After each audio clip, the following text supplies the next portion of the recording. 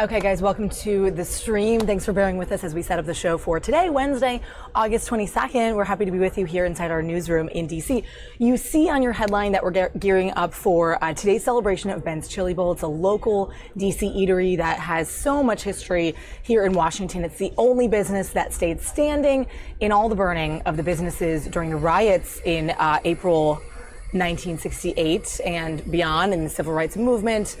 It has a lot of history there. So we're going to show you a piece of that ceremony from this morning. Unfortunately, our live camera went down for the morning, running off to some other news. But if we get that back, we're going to show you that. So for now, take a look at this ceremony spearheaded by our mayor here in D.C. and the owner of Ben's Chili Bowl, Virginia Ali, is a big part of it as well. Take a look. To a national audience, and I had a litany of things I was going over that I thought were iconic for Washington, D.C. And there were two things that I mentioned that got the biggest round of applause. The second biggest round of applause went to the iconic Howard University in Washington, D.C. But the biggest round of applause was for our very own Ben's Chili Bowl. You know, we have more than 20 million people that come to D.C. just to visit us every single year. There's 700,000 of us who call Washington, D.C. home. And there have been decades of Washingtonians that have come right here to U Street, our Black Broadway, to visit our businesses. And we know that Lee's Florist is still here. Let's give a big round of applause to Lee's Florist and Ben's Chili Bowl. But Mrs. Ali, one of the biggest testaments to you and your family is when we can go in your restaurant and meet employees that have been with you since the very beginning. So you know not only that they serve up good food, but they're good people because they have invested in employing D.C. residents and helping them have families right here in Washington, D.C. So we wanted to give you another honor and make sure I think we're going to unveil it today, Ben's Chili Bowl Way. And we're going to have Nazim. Is Nazim going to show us Ben's Chili Bowl Way? There's Nazim. What, Mrs. Alwood? Okay.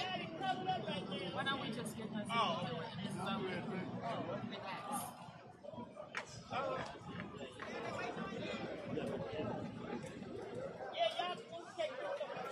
Okay.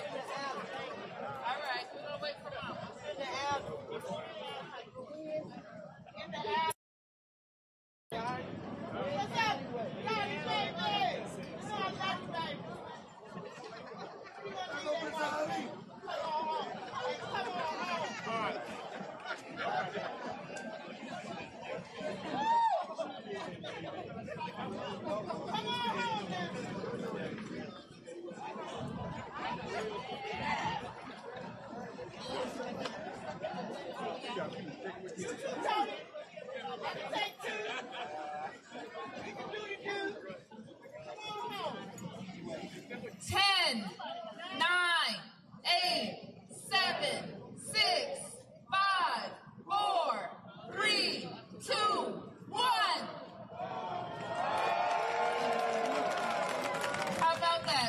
Chili Bowl Way at the intersection of Ben Ali Way.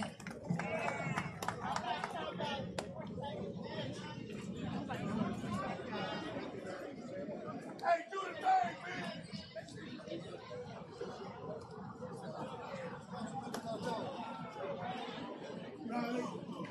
Ladies and gentlemen, the two people responsible for Ben's Chili Bowl Way are Council Member from Ward 1 right here, Brianne Nadeau, and the Chairman, Phil Mendelson. Please come forward, guys. Please come forward.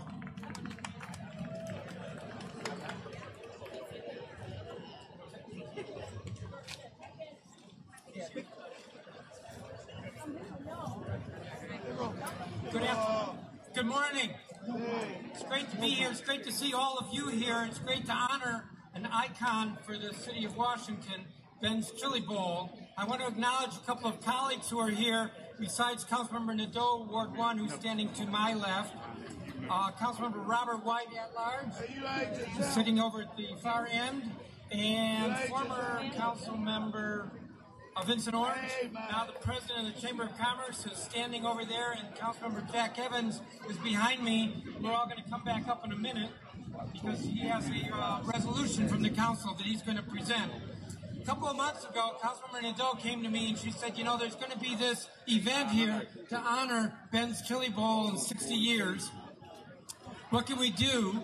And Councilmember Nadeau and I talked about it for a bit, and we came up with the idea of the legislation that authorizes this naming of this block of U Street after Ben's Chili Bowl, Ben's Chili Bowl Way.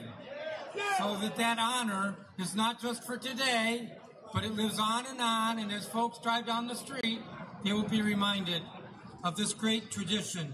And why do we celebrate this? We celebrate this because Ben's is a great local business. It's a great black-owned business. It's one of the few surviving black-owned businesses going back to the 1950s, Lee's Florist Industrial Bank. Those are all reasons to honor it, as well as the fact that Ben's Chili Bowl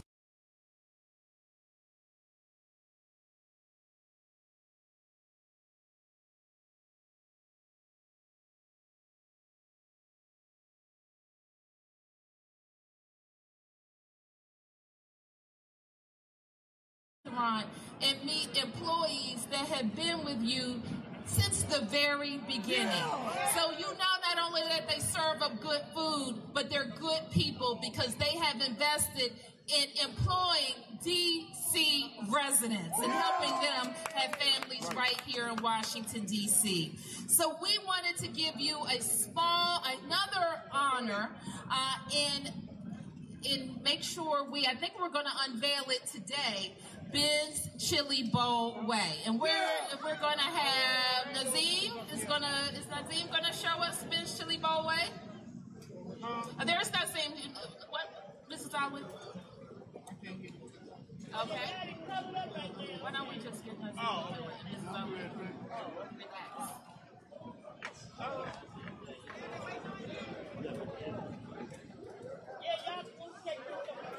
Okay.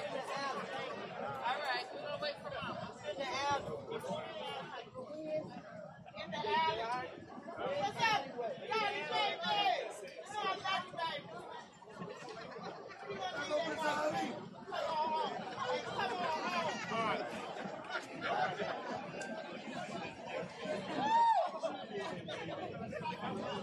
Come on home.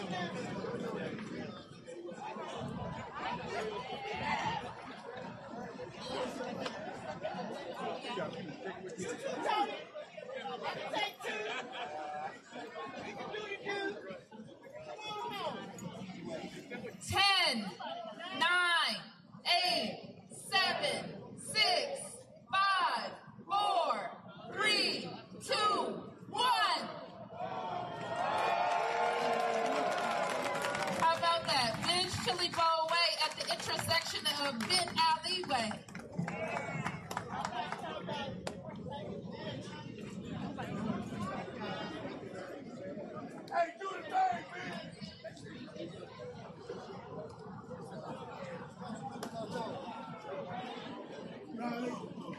Ladies and gentlemen,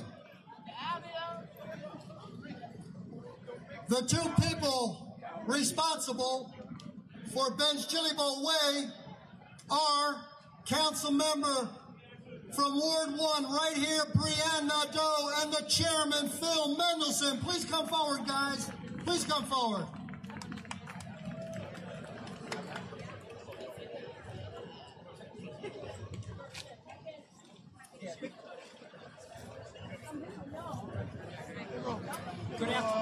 Good morning.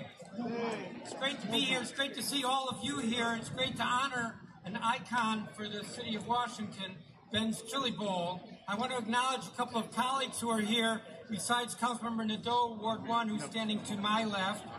Councilmember Robert White at large, sitting over at the far end, and former Councilmember Vincent Orange. Now the president of the Chamber of Commerce is standing over there, and Councilmember Jack Evans is behind me. We're all going to come back up in a minute because he has a resolution from the council that he's going to present.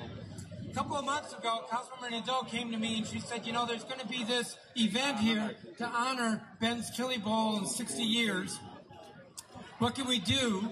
And Councilmember Nadeau and I talked about it for a bit, and we came up with the idea of the legislation that authorizes this naming of this block of U Street after Ben's Chili Bowl, Ben's Chili Bowl Way.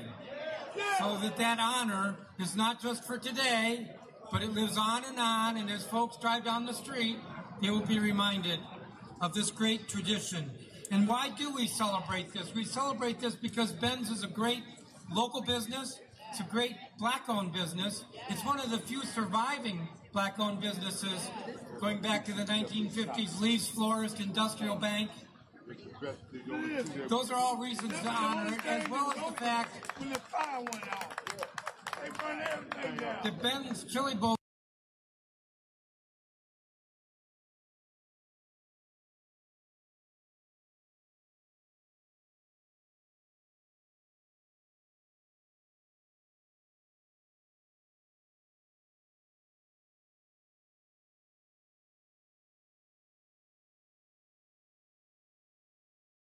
not only that they serve up good food, but they're good people because they have invested in employing D.C. residents and helping them have families right here in Washington, D.C.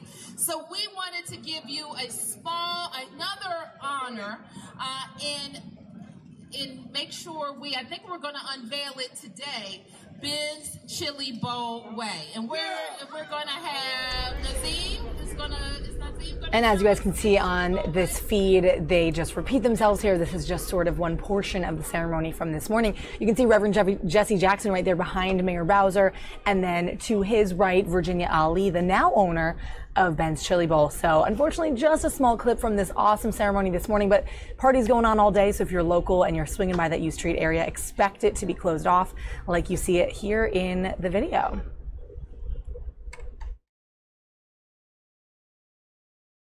Reactions are pouring in after the body of Iowa student Mollie Tibbetts was likely discovered. Vice President Mike Pence tweeting he is heartbroken by the news.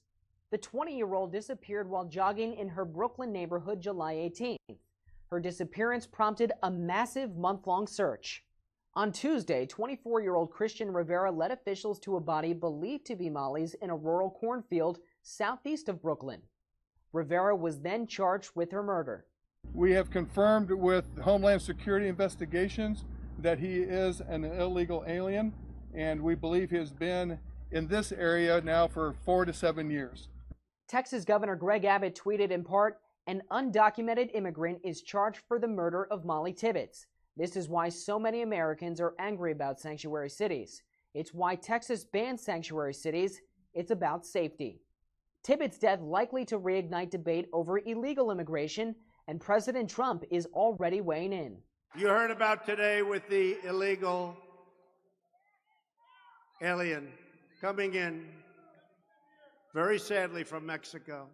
And you saw what happened to that incredible, beautiful young woman. Should have never happened. Illegally in our country. We've had a huge impact, but the laws are so bad. The immigration laws are such a disgrace. Officials are waiting for positive identification on the body. If Rivera is convicted in Mollie's death, he faces life in prison without parole. In Washington, Ray Bogan, Fox News. Well, these are two people who at one time were very close to President Trump. They both primarily faced charges for their own business dealings. But in the case of Cohen, some of the allegations are very close to President Trump. President Trump didn't seem to miss a step last night as he led a boisterous rally in West Virginia. But it didn't take long for the special counsel's investigation to come up. Fake news and the Russian witch hunt. We got a whole big combination.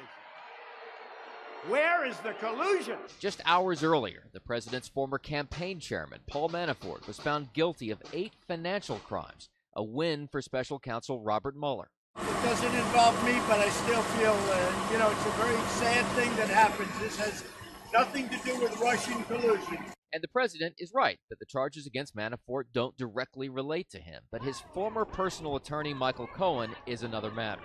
He pled guilty yesterday to charges that include campaign finance violations, payments to two women believed to be former adult film star Stormy Daniels and former Playboy playmate Karen McDougal, that he claims came at the direction of what prosecutors only describe as a candidate for federal office. And that may be a problem for the president. If the prosecutors accept what is in this indictment, then the president just became an unindicted co-conspirator. Now, none of this means that the president will necessarily be indicted, but if Democrats take over the House in November, they could potentially use these allegations as a basis for impeachment. In Washington, Doug Luzader, Fox News. Technology giant Microsoft today revealed that two conservative think tanks, the International Republican Institute and the Hudson Institute, have been hacked by a Russian military outfit. The same outfit in which 12 officers were indicted last month by special counsel Robert Mueller. Visitors to the websites would be redirected to fake sites where their passwords were stolen. The Hudson Institute in particular was in Russia's crosshairs for its recent paper Countering Russian Kleptocracy. It describes how Russian oligarchs have exploited the world financial system to launder money. If you want to deter Vladimir Putin, whack him right in the oligarchs. Armed with a court order, Microsoft said it seized 6 internet domains used by the Russian group. In a statement, Microsoft said, quote, "We have now used this approach 12 times in 2 years to shut down 84 fake websites associated with this group." A Kremlin spokesman today denied the allegations. It isn't clear, he said, quote, who the hackers in question are. It comes as 2 Senate committees today examined Russian influence in the U.S. election system, with Democrats especially anxious to avoid 2016, where the U.S. intelligence assessment found that Russia favored Donald Trump over Hillary Clinton and worked clandestinely to affect the outcome. Democrats are fearful of a repeat in the 2018 midterms. My goodness, if we can't come up with a way to safeguard the integrity of our democracy in the next 80 days, shame on us. Republicans maintain that Russian interference isn't favoring either party. Rather, it's Putin's strategy to sow discord and deepen the U.S. political divide. He believes the only way Russia can be stronger is for America to be weaker, and one of the ways he wants to weaken us is by dividing us internally against one another, more than we already are. Whatever Russia's motivation, the federal government wants to stop it. Congress has approved $380 million for the states to bolster their election security. States are racing to spend that money before the midterms, and only 5 states still rely on computerized systems. The rest are all returning to some form of paper ballots. In Washington, Doug McKelway, Fox News.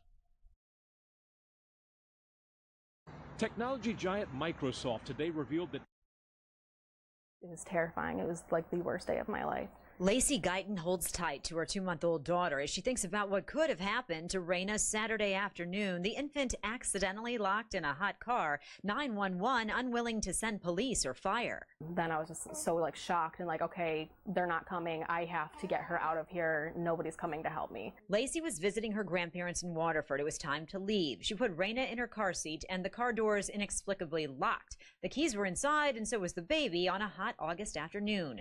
Immediately, Lacey grabbed a chunk of asphalt and tried to break the window while her grandmother called 911.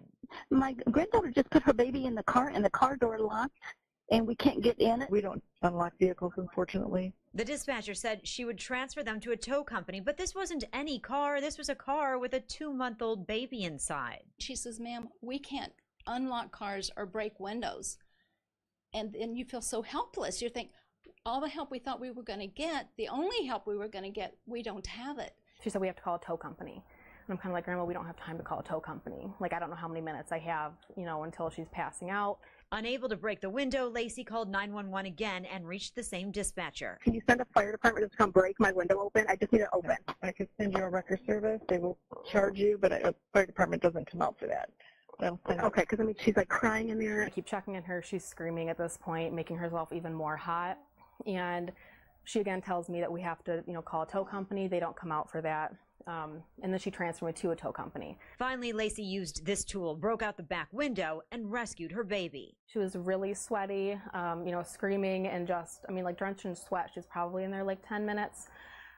So we immediately just get her out, get her inside, cool her down. It's the most helpless feeling to see your great-grandbaby in there screaming and crying and just wet with sweat. We want this corrected. We don't want anyone else to lose their baby because this wasn't taken care of for us. The chief of Waterford Police agrees. He apologized to the family and tells us this was definitely a mistake. It's a common sense issue. You know, you call 911, you expect for somebody to come and give you some help, and we certainly should have gone and done that. And we made a mistake and we didn't, and we need to fix that. The chief says this was a veteran dispatcher, someone who really should have known better. He says she will face some disciplinary action and everyone will have more training on how to handle a call like this. I do appreciate their apology, but that it's not something that even needs any training to know. It's common sense. You send help when somebody is begging you to come help save their child out of a hot car. It's just something that anybody should have known.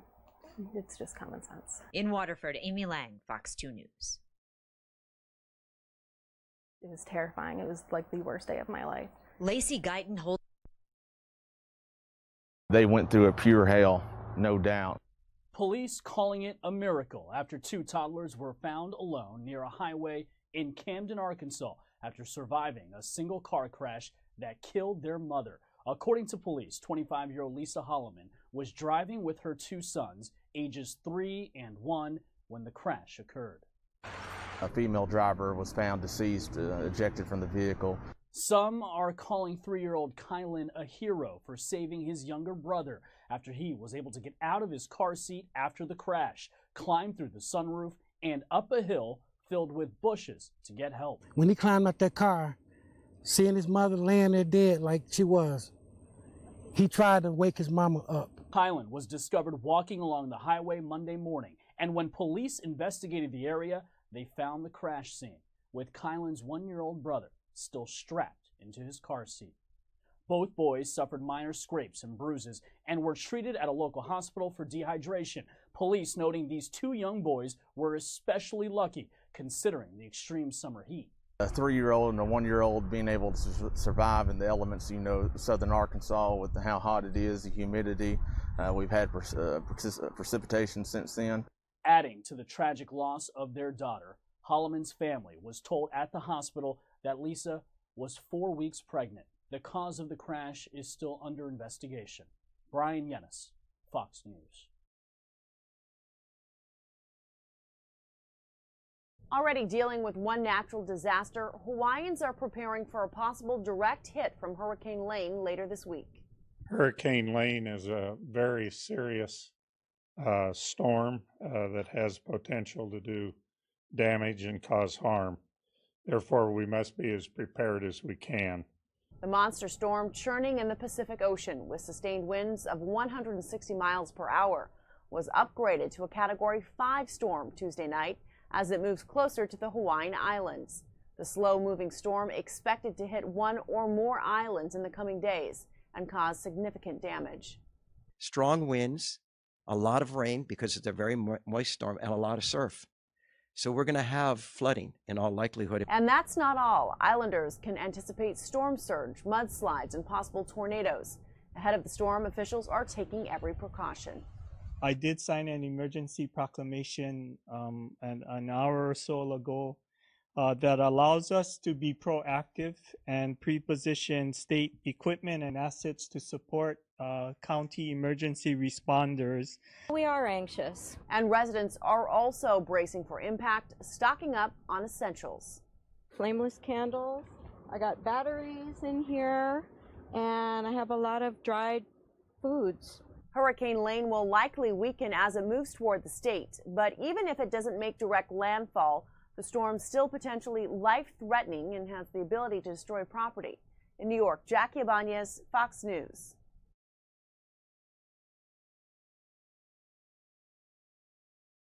There was an Air Marshal Jeopardy game board hanging in the Orlando field office.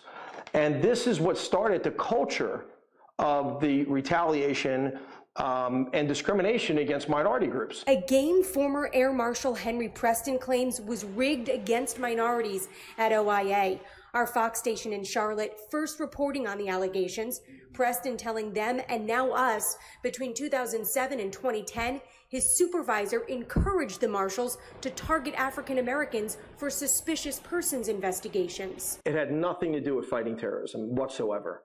All they wanted to do was get stats in what they call surveillance detection reports. Preston says marshals were encouraged to target all minorities, but especially African Americans. What were some of the things they were telling you? Go after the blacks, although they use the N-word. They're the ones who have the most warrants. The supervisors, he says, threatened and berated them if they didn't comply. We even had one supervisor tell one of our FAMs that he would burn their house down. That was the threat. Yes. Now Congresswoman Val Demings writing this letter to the acting inspector general for the Department of Homeland Security, urging him to investigate the, quote, extremely troubling allegations. Congressman Darren Soto also joining in on the fight. Should these allegations prove true, this gentleman needs to be fired and there needs to be a top-down shakeup. Preston says he's brought all this to lawmakers and the TSA. The TSA sending this statement to our Charlotte station, Fox 46. The Transportation Security Administration and Federal Air Marshal Service do not tolerate discrimination of any kind, period. Federal Air Marshals are from all walks of life and come to work every day for one reason, to protect the traveling public. I'm hopeful now, but cautious.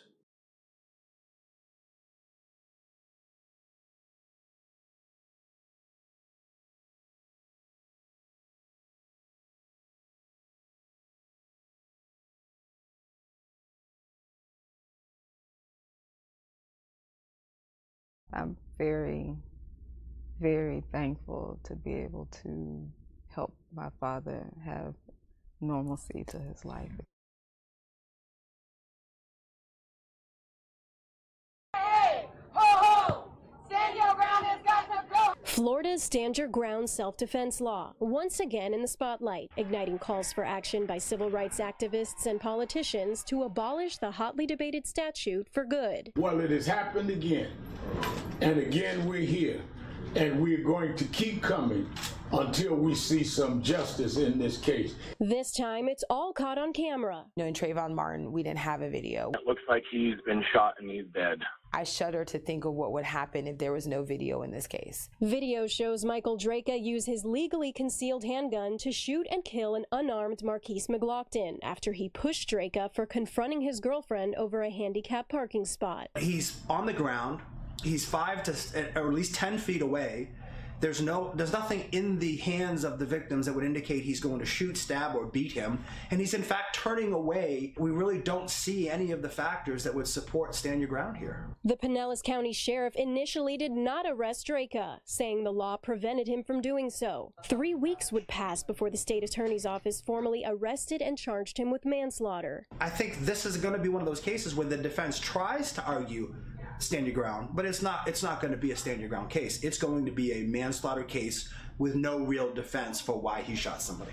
The 2005 law says people fearing for their lives do not have to retreat before using deadly force to prevent imminent death or great bodily harm. Protesters compare this to the shooting death of Trayvon Martin by George Zimmerman, who claimed self-defense and was acquitted of murder in 2013. It is a law that may be legal, but it's not moral. Draka's lawyers say in part, the legal team is not going to speak publicly about defense strategy, except to say that a wide variety of defenses are being considered. They also plan to fight to get Draka's $100,000 bond reduced at a joint bond and arraignment hearing on Thursday. He faces up to 30 years if convicted. In Clearwater, Florida, Ali Rafa, Fox News. Some of the top stories there that we're covering inside our newsroom on this August 22nd. It's Wednesday. Thank you guys for joining us on our stream today. Right now, when it comes to politics in the White House, we know that Vice President Pence is down in Corpus Christi. He just flew in. He'll be making some remarks in Rockport, Texas, later at the end of the 1 o'clock hour Eastern time. So we'll be trying to bring those to you if we get them in live, which we should. And then later on in the afternoon, President Trump giving the Medal of Honor away. He's hosting a ceremony inside the White House, and we'll have that live for you on our Facebook page. So just be alerted to that if you want to look into what's coming up in the afternoon. But right now we have a live feed of the Senate floor. We'll hang out there for a little bit and hear what they are debating before we go over to some more of the top stories that we've been covering today and tonight as a recap of yesterday. As I have, that Judge Kavanaugh will be an excellent addition to the United States Supreme Court. He has outstanding qualifications for the court. But some of my friends on the other side of the aisle are desperately seeking to find an argument, any argument, to derail his nomination. The latest attempt is to claim that my friends on the other side of the aisle simply do not have enough information about him to make an informed opinion. Yesterday, the distinguished minority leader of the United States Senate came to the floor and suggested Republicans and Judge Kavanaugh are hiding something. This raises the question, Madam President, how much can you hide about a distinguished judge who's been issuing opinions for 12 straight years on the Circuit Court of Appeals? How much can you hide about that person's legal philosophy? Now, in the past, my friend Senator Schumer has asserted that the best way to evaluate judicial nominees was to review their judicial record. Perhaps he should follow that advice this year, 2018, in our approach to Judge Kavanaugh. Back in 2009, when considering Judge Sotomayor's nomination to the High Court, my friend, the senior senator from New York, encouraged this body to focus on the nominee's 17-year record as a judge rather than engage in what he called fishing expeditions. To supplement Judge Kavanaugh's 12-year record of judicial opinions, the Senate is receiving a lot of documents, more than 1 million documents so far, the largest volume of records ever reviewed for any Supreme Court nominee, the largest volume of records ever. So if our Democratic friends want documents, we've got them for our Democrat friends to read. In addition, Judge Kavanaugh has submitted more than 17,000 pages in response to the Senate Judiciary Committee's questions. The documents that have been turned in from his time in the Bush White House total more than 238,000 pages. Guys, I want to take you out of the Senate floor and take you quickly down to Central Florida, where there's a protest going on right now for Seminole County tax collector Joel Greenberg. Apparently, you may have heard of this kind of in the news, he's facing backlash for an allegedly Islamophobic post on his personal Facebook posing a question to name one society that has, quote, benefited in any way from the introduction of Muslims. He said, asking for a friend at the end of that. Right now, some of the crowd down there is protesting him and saying that he needs to resign. So take a look. With that, I think this is one, but I would even say in this county, Seminole County, I personally know physicians and health officials who are treating free and charitable clinics here in Seminole County. So I would say in his very county, there are Muslim families and Muslim leaders who are making this a better place to live, period. Chris, why isn't an apology good enough? An apology is, to me, when I read that, that's what conventional politics says. Someone says something terrible, you can apologize and move on. This is not the type of thing that you apologize for. This is a guy who's opened up his heart and revealed the fact that he is a bigot against Muslim communities. That is wrong. How does someone who is a countywide elected official represent a place as diverse as Florida? I think that's not good enough. Chris, are you surprised that the governor is only saying reads what he says and is not taking any action? I'm deeply surprised. What I think the bigger story here is we need more statewide officials. We need the Republican Party, the establishment of the Republican Party in Florida to say, look, this guy is not one of us. We don't support him. We don't condone what he said, and we want him out of office. We need the Democratic Party, statewide leaders in the Democratic Party, to say it's not enough to apologize. We need new leadership in the tax collector's office and throughout the state of Florida. So he needs to resign right away. Absolutely. Thank you very much. Thank you, sir. Thank you so much. I just was with Brian Elijah, who I said has the best name in his and he just did an interview this morning. Using one of my cards. I'm not sure which of these folks is your press person, but yes, Avery, but I will probably do that. Here were 18 months ago. Amy was my first. I was hugging her my first time. 18 months. And now, you know, good meeting. Thanks. Sure.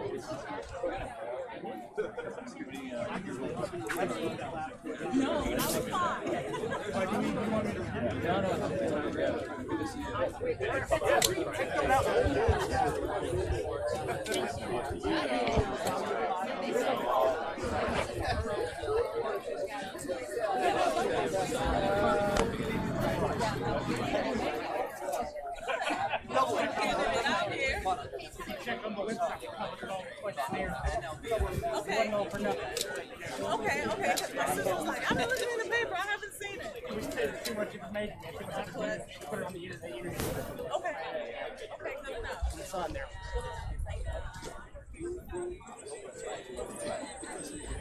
Look right here.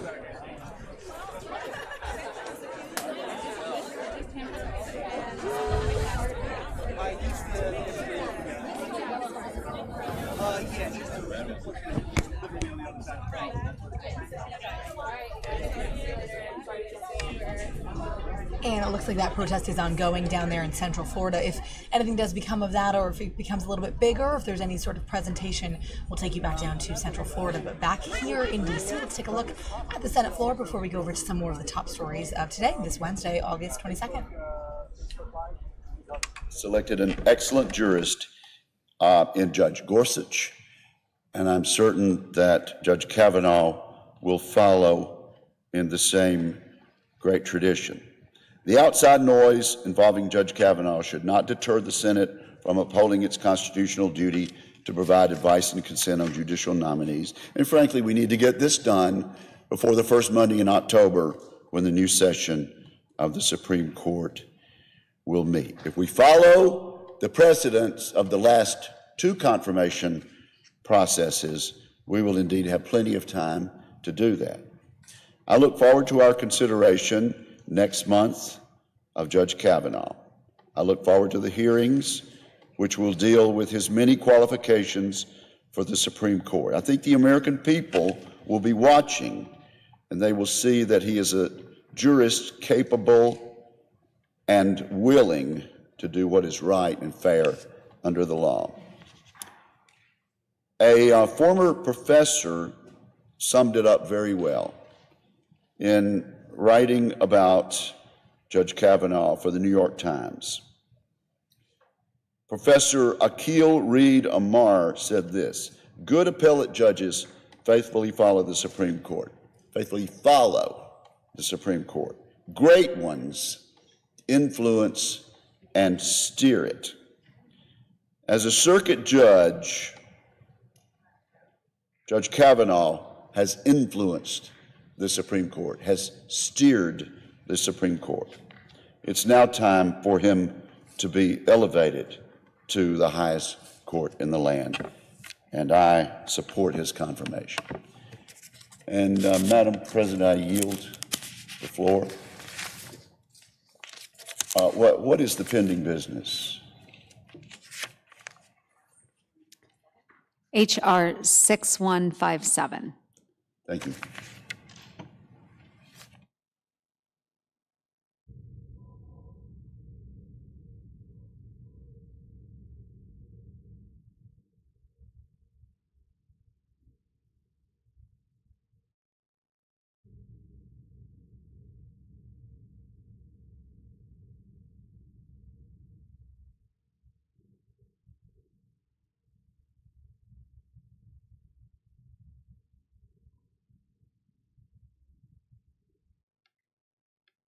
Madam President.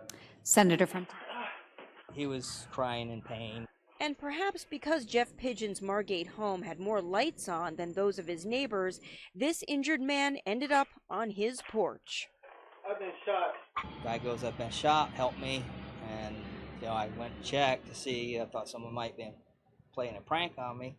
No one was. My hand in my leg. Please help me. Please help me. I've been shot for real. Hey, call 911. Call 911. Oh, yeah. All right, hold on, buddy. We'll take care of it. He actually knocked on the door. So that shows you that camera just seen the motion and started rolling. The encounter caught on a doorbell camera. Late Monday, police said the man may have been shot in the 1800 block of Northwest 65th Avenue, which is just a few blocks away. Somehow this guy managed to get here. Yeah, that's a question we had too. Why my door? But we don't know. This is a very quiet neighborhood, especially down this street here. We have really no problems. Okay. It's just a random thing. Somebody needed help. In our community or in the United States of America, we know that we are a country that is filled with people from all around the world, and we are the very fiber of this country. And personally, as a Puerto Rican from the Puerto Rican diaspora who moved here 3 years ago, I feel offended too, because he is saying things to our communities. We are one people here in Orlando and the United States, and he is offending everybody when he says something about one particular community. Today we have several speakers. We're going to start with Russia Mubarak.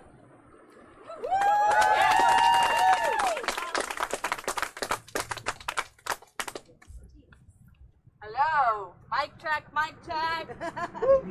Assalamu alaikum. Assalamu alaikum. May peace be upon all of you, the supporters, the opposition, the people that just don't understand what's happening. We wish peace upon every single person in this humanity. So, as you have seen, days and days of unapologetic Islamophobic remarks. History has revealed itself of Greenberg's remarks that are not just Islamophobic. We've seen homophobic remarks, we've seen racist remarks, we've seen it all. It's not asking for a friend anymore. It's not trying to create healthy dialogue anymore. The time has come to an end. We are calling on Governor Rick Scott to remove Joel Greenberg. Thank you. Let me repeat that.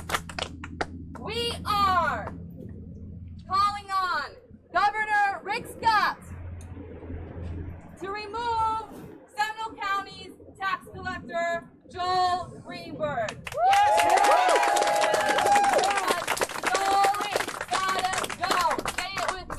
Joel's gotta go! Say it with me! Joel's gotta go! Joel's gotta go! Joel's gotta go! Joel's gotta go! Joel's gotta go! Joel's gotta go! Being a Muslim, not just a Muslim, but a Palestinian American, I have been attacked before I was born. I have been attacked before I was born. And I will not let anyone, let me repeat myself, I will not let anyone intimidate me, my people, or any marginalized community. Are you with me? Yeah. Let me tell you, it's not the first time that my life has been on the line, or a sister in hijab's life has been on the line, or an imam's life has been on the line, or a Jewish ally's life has been on the line. Wait, you let me tell you, let's repeat it. Joel's gotta go. Russia. Joel's gotta go. Joel's gotta go. Joel's gotta go. Joel's gotta go. Joel's gotta go.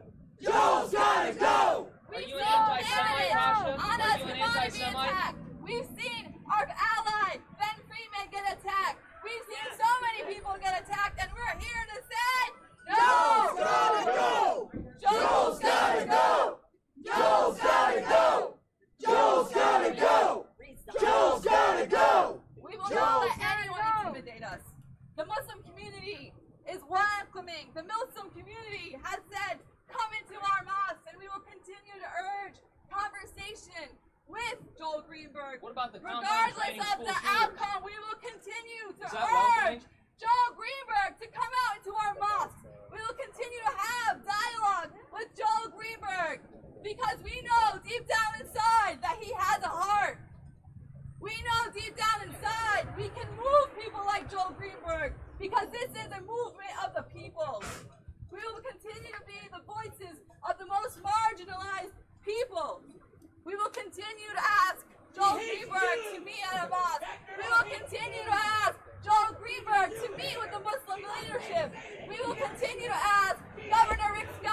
to remove Joel Greenberg because it's about...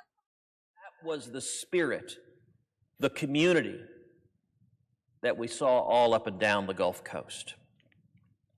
I remember visiting with two young boys. They were 8 and 10 years old. They were in their home when water rose to waist level, and they had to be rescued by boat. I remember visiting with these boys and saying, you know, was that scary? How are you doing? And both boys started laughing, and they said, are you kidding? We got to swim in our living room. That kind of joy suffused dealing with the tragedy. Since the floodwaters have receded, many, many families have returned home. Some bravely made a home in new surroundings, and the long, important work of rebuilding has continued. 1 year ago, you could take a boat through city streets. I still remember riding on a boat down Clay Road, a road in northwest Houston. I became a Christian at Clay Road Baptist Church. Clay Road was under 8 to 10 feet of water, and I remember taking a boat over cars, over trucks, going right down the middle of Clay Road. Today, our communities are coming back stronger than ever. Our businesses are once more a part of the Texas booming economy. And our neighborhoods ring with laughter and lawnmowers and barbecue grills. I'm humbled and grateful to say the amazing success of recovery has been helped by the willingness of Congress to recognize the extraordinary crisis caused by Harvey and to step up in a bipartisan manner to address it. Since Harvey made landfall, Congress has appropriated over $140 billion in emergency funding to respond to the 2017 hurricane season and to the California wildfires. Over 3 separate bills, we came together and made it possible to clean debris, to open schools, to rebuild homes for families, to give entire towns a new start. My colleague Senator Cornyn and I have worked hand in hand in each of these relief bills in the Senate, increasing the funds available to hurricane victims from those that originally come over from the House, increasing the overall amount of funding for the U.S. Army Corps of Engineers for flood prevention projects, as well as for funding other mitigation activities under the Community Development Block Grant and the Disaster Recovery Program. Last month, as part of this funding, the Army Corps announced that Texas would receive nearly $5 billion for projects in the state as part of its disaster supplemental funding plan, projects dealing with long-term flood mitigation to prevent this sort of tragedy from occurring again, to rebuild in a way that is stronger and more resilient, that protects homes and businesses and families. This means that roughly half of the relevant Army Corps construction funds will go to projects in Texas intended to help prevent future flooding events. The Department of Housing and Urban Development has awarded over $10 billion in Community Development Block Grant disaster recovery funds to Texas. These crucial funds will go a long way and already have to meeting the needs of Texans who are continuing to repair and to rebuild from Harvey. We also joined together to pass an emergency tax relief bill. I joined with Senator Cornyn and Senator Rubio, and together the Cruz-Cornyn-Rubio bill granted over $5 billion in emergency tax relief to those who had been impacted by these hurricanes, allowing people who had lost their homes or had seen devastating damage to their homes to deduct those damages from their taxes, allowing people to take money from their retirement savings, their IRAs and their 401ks, and use that savings to rebuild their home without paying the ordinary 10% early withdrawal fee. Giving a tax credit to employers, the many, many small businesses who kept the paychecks coming, even as the business may have been underwater, even as the employees couldn't come into work because their homes and cars were flooded. Until recently, houses of worship had been excluded from federal disaster assistance just for being faith-based. That policy was wrong. It was discriminatory. Many religious institutions were badly damaged or destroyed during Hurricane Harvey. I remember visiting a synagogue in Ireland, a neighborhood of Houston that had been flooded repeatedly and badly. I went to work with my colleagues, introducing legislation to fix this problem. A few months later, FEMA announced a critical reversal in their policy so that houses of worship would no longer be discriminated against and would be eligible for the same relief funds as everybody else. And then in February, our legislation codified FEMA's decision into law, ensuring that religious institutions were not discriminated against. We protected the First Amendment rights of our churches, our temples, our synagogues, which had suffered so greatly in Harvey and contributed so much to the relief efforts. And you know, that was one of the striking things, is how many people who were helping themselves had been damaged. Just over a week ago, I visited Ellington Base, meeting with the Coast Guardsmen, the swimmers and pilots who had gone into harm's way, many of whom their own homes were underwater. I visited with one Coast Guard pilot who had to walk through waist-high water to get to a parking lot where a helicopter could go and pick them up so they could fly and save others. That story over and over again was the story of Harvey. 1 year after Harvey's devastation, the work continues. The Texas Gulf Coast continues to recover, and it will take years for the rebuilding to be complete. But as the Lone Star State rebuilds stronger than ever, we will keep moving forward. May we never forget the tragic days that Harvey hit our shores. But may we always remember the heroes who triumphed in the midst of darkness, the brave men and women who were a light to their countrymen. They are the best of America. They are the best of Texas. God bless them all, and may God continue to bless the great state of Texas. Thank you, Madam President. I yield the floor.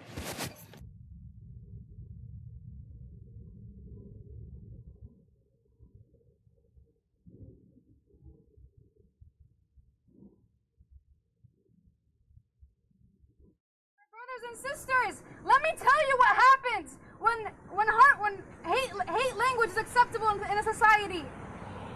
Let me tell you about the power of words. When hate speech is deemed acceptable, actions of hatred will become acceptable. We are creating a society where marginalizing community is acceptable, when tax collectors have the freedom to speak in such a way.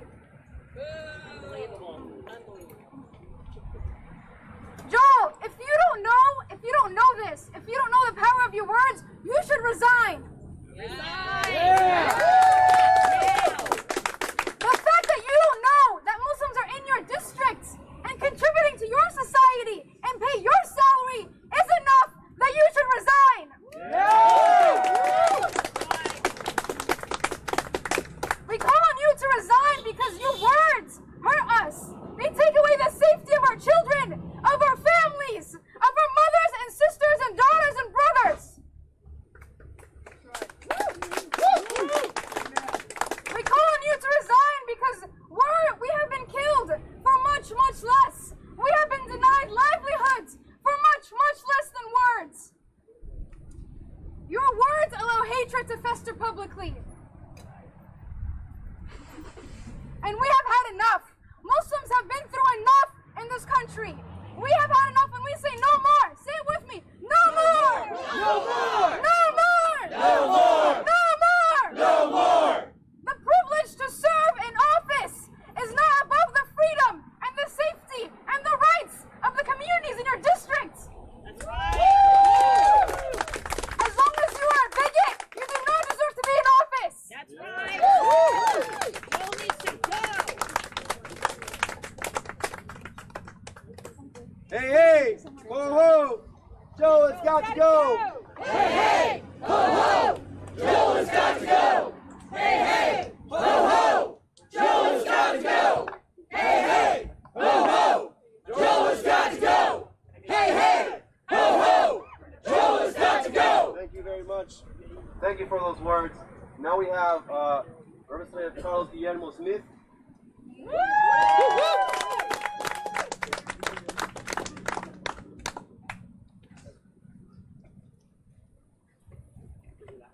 Good afternoon. We are here today with one unifying message for tax collector Joel Greenberg. And that message is that it is time for him to apologize, for him to acknowledge his words, for him to focus on his job of collecting taxes, not dividing the residents of Central Florida. And if he cannot do that, then it is time to resign. This all started because tax collector Joel Greenberg asked a question that I am ready to answer. The question was, what benefit has Muslims brought to society? Well, I'm here to tell you a story from my vantage point. And that is from the vantage point of how this community in Central Florida responded after the tragedy at Pulse on June 12, 2016. I'll tell you what I saw. I saw Muslim leaders from around Central Florida who stood in lines, who were wrapped around buildings so that they could donate blood to their fellow Americans who were dying in hospitals. I saw Muslims who were in hospitals, who were consoling families, and we saw imams who were embracing mothers and fathers whose sons and daughters were murdered by hatred.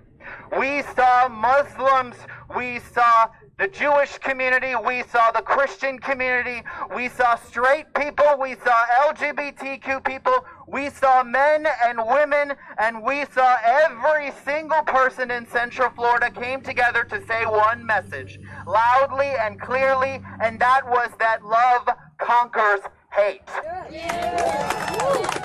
That is who we are in Central Florida.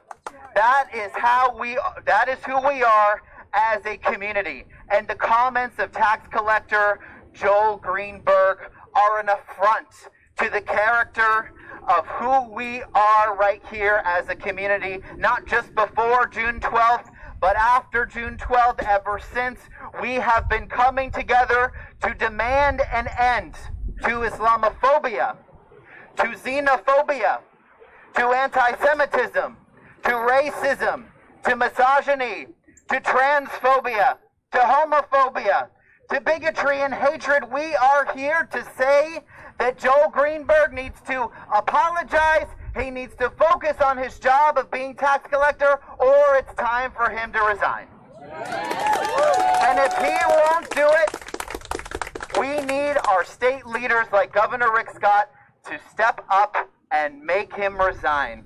We need Rick Scott to have the courage that he didn't have years ago when he was campaigning alongside Donald Trump and refused to call him out for his xenophobia and his Islamophobia. We need him to have the courage now that he's running for Senate to remove Joel Greenberg from office. Can I get a hell yeah? Hell yeah! Are we united against hatred and bigotry? Hell yeah! Are we united against anti-Semitism? Hell yeah! Are we united against Islamophobia and xenophobia? Hell yeah! Are we united against homophobia and transphobia? Hell yeah! Are we united against misogyny? Hell yeah! We are Orlando United. Thank you for being here. Thank you very much for those powerful words. As he said, we are all together of people here in Orlando, Florida, and the United States of America. Next, we have Wes Hodge.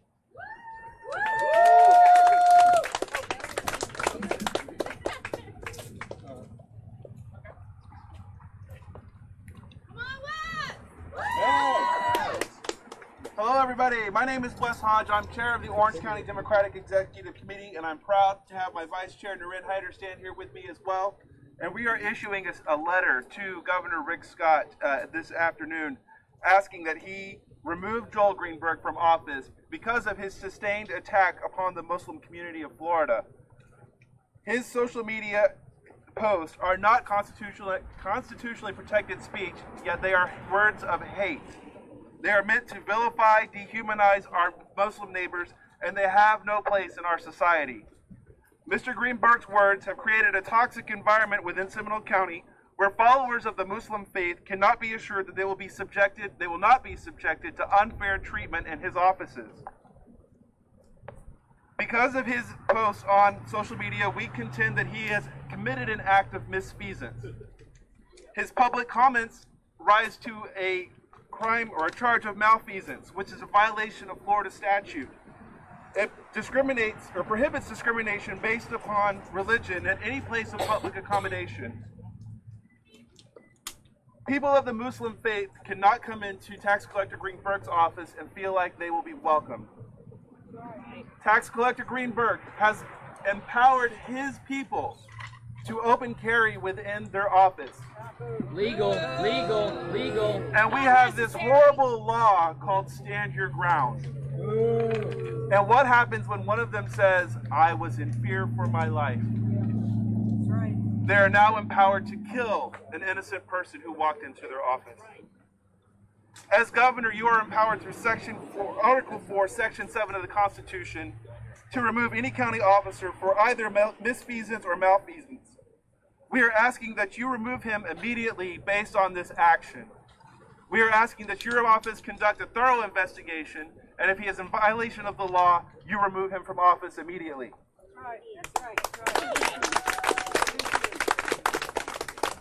I am proud to say that we are sending this not only on behalf of the Orange County Democratic Executive Committee, but the Young Democrats of Orange County, the Young Democrats of Seminole County, the Women's March of Florida, the American Muslim Democratic Caucus, the Democratic Socialist of America, Q Latinx, and Reverend Brian Philwater. Anybody else that wants to join our petition is welcome to do so, but we want to send the message loud and clear that hate has no home here. Hate has no home here. Hate has no home here. Hate has no home here. Hate has no home here. Hate has no home here. Thank you for those words. Next up, we have Paul Truman.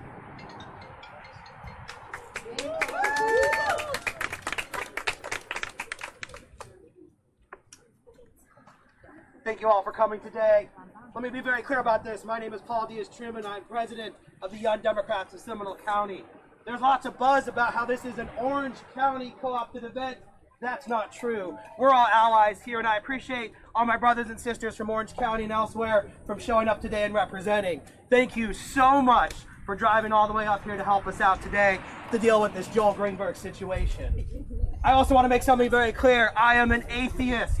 I am a non-believer, and I know that when they come for my Muslim or Jewish brothers and sisters, well, they're going to come for me too. So if you are an ally to this community, you're an ally to the LGBTQ plus community, it is up to you to stand up today and to deal with Joel Greenberg's Islamophobic comments. It is not acceptable at all. Joel's got to go. It's pretty clear. Joel's gotta go! Joel's gotta go! Joel's gotta go! It's pretty clear that an apology will not be good enough because Joel Greenberg has been doing this stuff all of his life. And if you're unsure of that, then go ahead and read his Twitter feed where people are posting how they dealt with him as a student at their high school.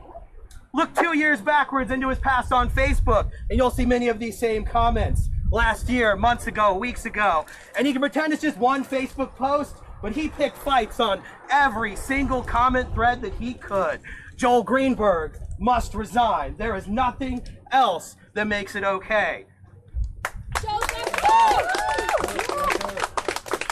So that makes it important and critical that if Joel refuses to do the right thing, as he has done so often in his life, the Governor Rick Scott actually step up and show us what real leadership looks like, and that is by removing Joel Greenberg from office and putting somebody into that office that will do the job correctly. So I call on Rick Scott to do the right thing if Joel can't figure it out. So let's make this clear one last time. This is a Seminole County issue. This is an Orange County issue. This is a Florida issue. And this is damn straight an American issue. And I will not tolerate hate speech anywhere I live, anytime, anywhere, I'm going to show up and be there. I hope you will too.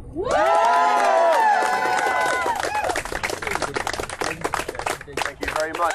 Next up, we have Lisa Cromar from the Women's March. Yeah, Lisa! Hi, thank you all for coming. My name is Lisa Santoni Cromar. I'm with the Women's March, Florida. I am a proud Puerto Rican woman, and I would like to enforce what Giovanni's already said. When anyone targets any of us, you target all of us, and we stand together. And just in case it matters, I am a Seminole County resident. I am here to support our Muslim sisters and brothers and condemn Joel Greenberg's continued stream of ignorant, racist, homophobic remarks. To answer his most recent gratuitous insult, 2 Muslim women created the first university. The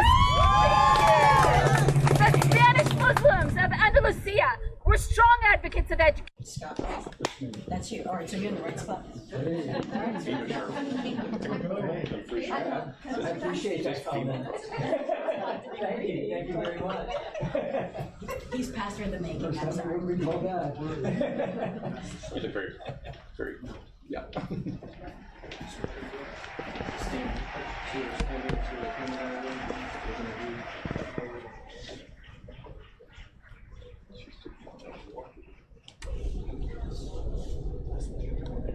All right, it looks like that feed got abruptly switched on us there, but that was a protest for the Seminole County tax collector, Joel Greenberg, apparently under fire.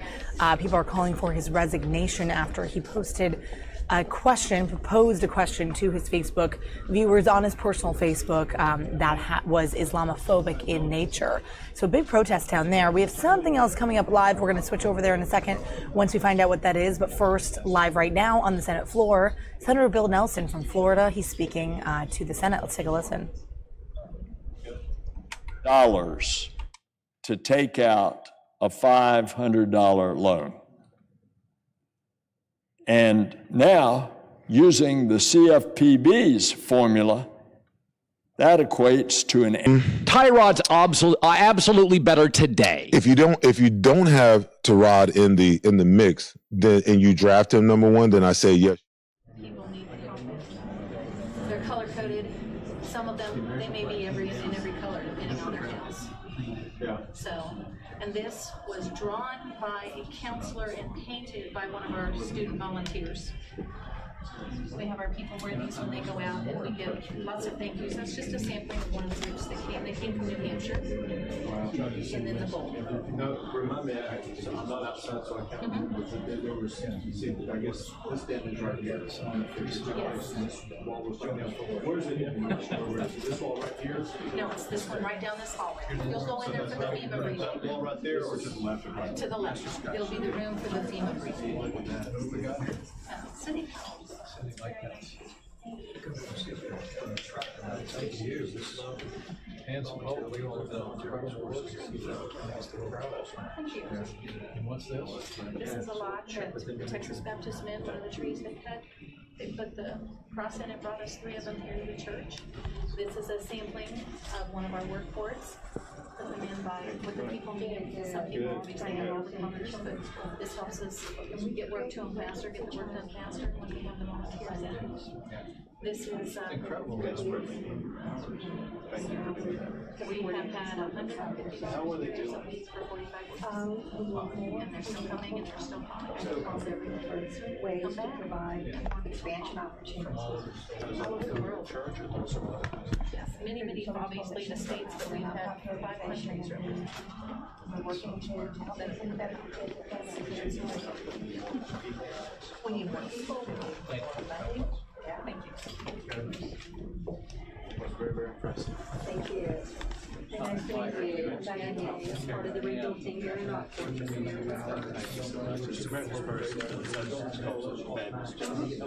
So how are y'all doing? Well, we currently have 87 homeowners that have been working for us since we've been able to uncover 7 of those. And out of 7 Backwoods homes since we've been here, started with the volunteers here November the 12th. Right. Now, I'm good to see you. Last time you were here, we were closed and we were Exactly, yard, home and stuff. So the homes that you've done were homes like that that we were holding correct from. We have, Franklin, I was with him in Alaska, so sorry, I just came down. He's still in Alaska, so he can't be here. Look at the good temperature. 40 degrees at night. But, his goal is 1,000 families will get back into their homes over the next 2 years. 1 year is already passed. We're wanting to see that happen. We're pushing 150 mobile homes that we've already bought here in Texas.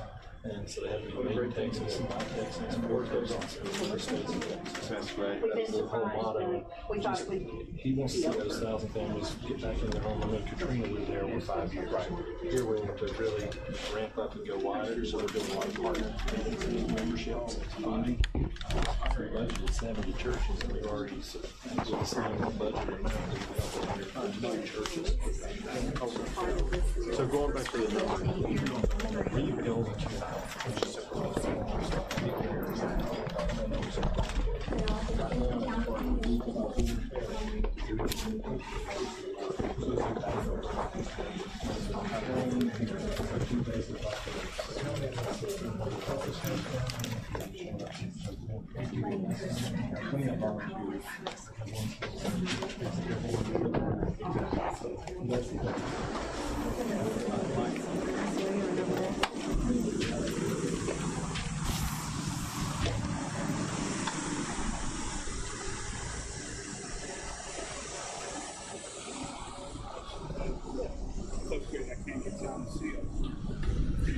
All right, a little bit of a shaky camera down there in Rockport, Texas, where Vice President Mike Pence is touring the First Baptist Church there in Rockport. I think right now, actually, what you're seeing in the lower left corner of your screen is the Vice President meeting with some disaster relief volunteers from disasters down in Texas. But coming up in a little bit later, he will be participating in a briefing on Hurricane Harvey recovery from Rockport. That's probably why we saw Governor Greg Abbott down there with him. He'll be part of that. He's going to be delivering remarks at the First Baptist Church, and we'll have that on our stream coming up in this hour, I believe, if it all does happen on time. But also, kind of jumping over into the 2 o'clock Eastern Time hour, we do have the White House press briefing coming up from D.C. This will be Sarah Sanders speaking to the press just a day after all of those things came down. Paul Manafort, of course, being found guilty on 8 charges, financial crime charges, after the judge just declared a mistrial on 10 other counts. And then also President Trump's former lawyer, Michael Cohen, also being found guilty for campaign finance allegations there. So we're going to be hearing from her. We'll see what she says to the media. That is bound to be quite an interesting briefing. And we'll have that here for you as long as we can get it up and it does happen on time. We'll make sure that we grab that for you. So until then, let's take a look at some of the top stories of the day.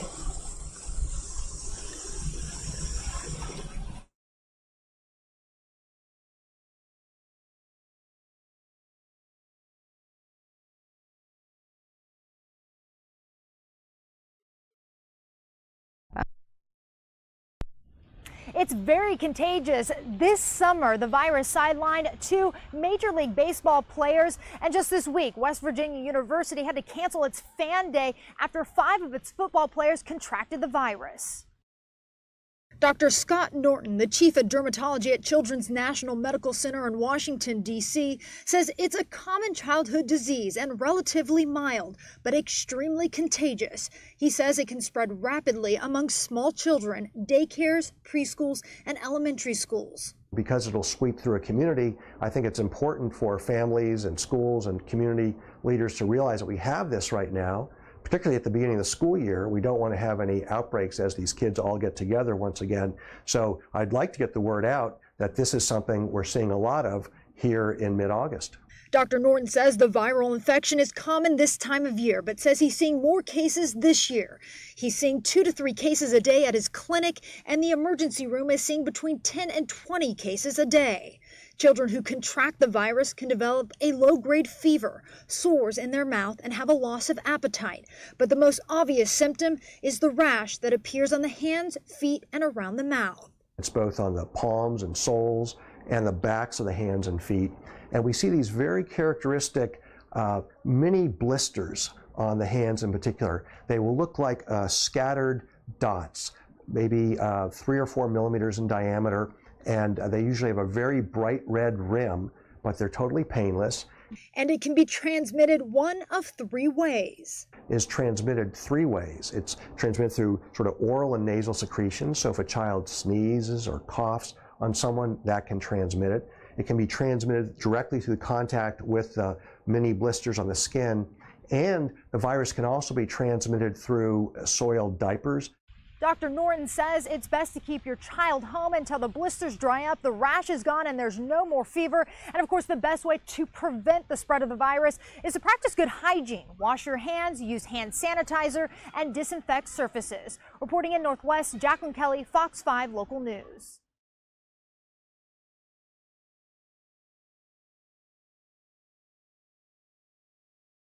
Dr. Jeffrey Trent with TGen says this study could be the holy grail if successful. Clearly, the holy grail would be a non-invasive rapid test that could give us direct, clear information about what's going on in your brain by simply sampling the blood. Or should he say game changer? In CTE, a certain protein starts to clump, slowly killing off brain cells.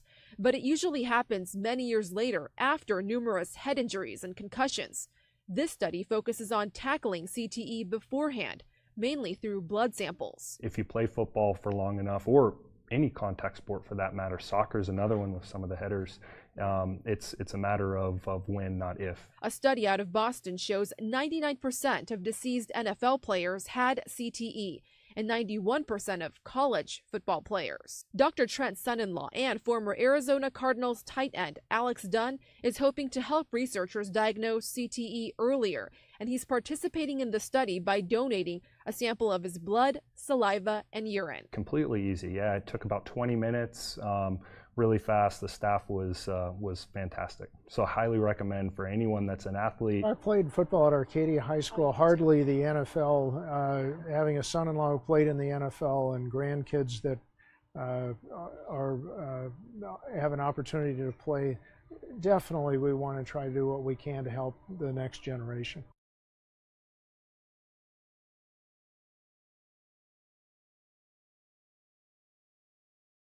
Imagine a rock falling in your front yard from outer space, a stony meteorite. Cody Horvath of Glendale found one and took these pictures. It didn't look like a normal rock, and it looked like it had been on fire, and it looked like it hit pretty hard. So at that point, I thought this might be a meteorite. The really freaky thing is that for most of us, it's probably just a rock. But Cody saw something more. So I took it inside to look it up and found out that there's such a thing as like chondrite stone meteorites. And so once I found that out, it looked very similar to the meteorite pictures that I found. I was pretty sure that indeed it was a meteorite. The Glendale meteorite is now being studied by Dr. Lawrence Garvey, one of the world's leading experts in meteorites, who teaches at ASU. Each meteorite that we pick up is older than the Earth. So this one that we found, that was found in Glendale, is older than the Earth. So by studying its characteristics and its mineralogy, we get clues and insights into our solar system formation.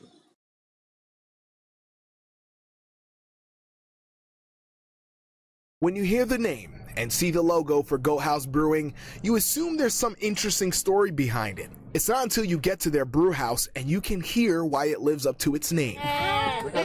People are pretty fascinated with the goats. It's easy to see why. It's not every day you can find a place where you can have a beer, hang out with Brewdog Georgia and 30 of her bearded friends. They're not just kind of like goats. I mean, they have names. Like Shrek, Fiona, Yoda, and Sugar. For the last 5 years, Michael and Kathy Johnson have drawn in customers for the pints and goat petting. In April, Forbes magazine named the brewery the second fastest growing craft brewery in the country. We draw people from all over, not only in the state, but surrounding states. And it's kind of we're the only place to get our beer and get this experience is right here. Kathy says when they first opened the brewery, there were only about 12 in the Sacramento region. Now there's close to 100, but they're still the only ones that offer you this unique experience of getting to hang out with these guys while you sip a beer. While the animals bring the customers in, the Johnsons believe it's really the cold beers that keep them returning because we like to call it farm to tap. We grow the ingredients, we grow the hops. We have an orchard we pull from. Everything is sourced either here on our farm or within like a mile radius. And it's connecting back to where your food, or in this case, beer, comes from. Just remember, you may have to watch out for some of that recycled alfalfa, but hey, you'll always have a freshly brewed stout to enjoy. In Lincoln, Pedro Rivera, Fox 40 News.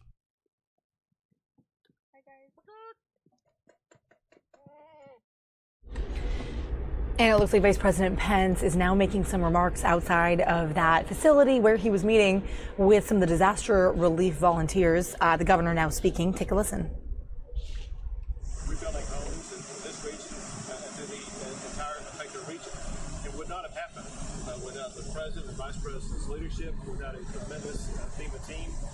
But to echo what the vice president said, one thing we all know, and that is even though we have tremendous gratitude for the first responders, for faith-based communities like this that stepped up and helped so many people, is the resilience of our fellow Texans, the local mayors, the local county commissioners, all the local officials, but average, everyday Texans who pitched in and helped rebuild our communities.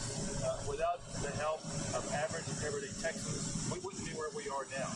But also to echo what the Vice President said, and that is, we know we've made tremendous strides, seeing a building that was knocked down, now rebuilt, seeing so many houses in the region rebuilt, but we know there's more to be done.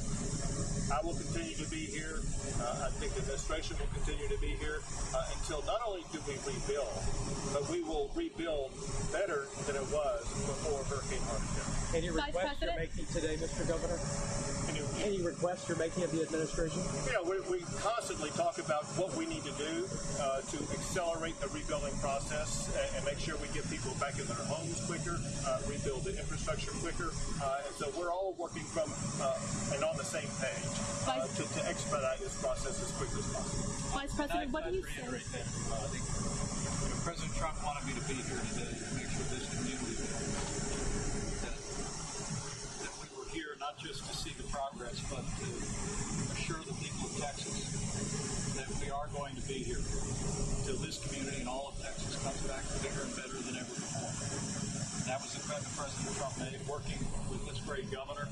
We're well on our way, but as we just heard from some of the great volunteers that work out of this church, there are still many families out of their homes, many families that have been displaced, and we're just going to continue to provide that support. We'll work closely with the governor to make sure the federal backstop is there so that this community and all of Texas can come all the way back and even more. That's our objective. So today is really about checking on progress, but I want to reassure the people of Texas that our administration, I know the Abbott administration, are going to continue to work very closely together to bring this community, bring this state all the way back. All right, thanks everybody.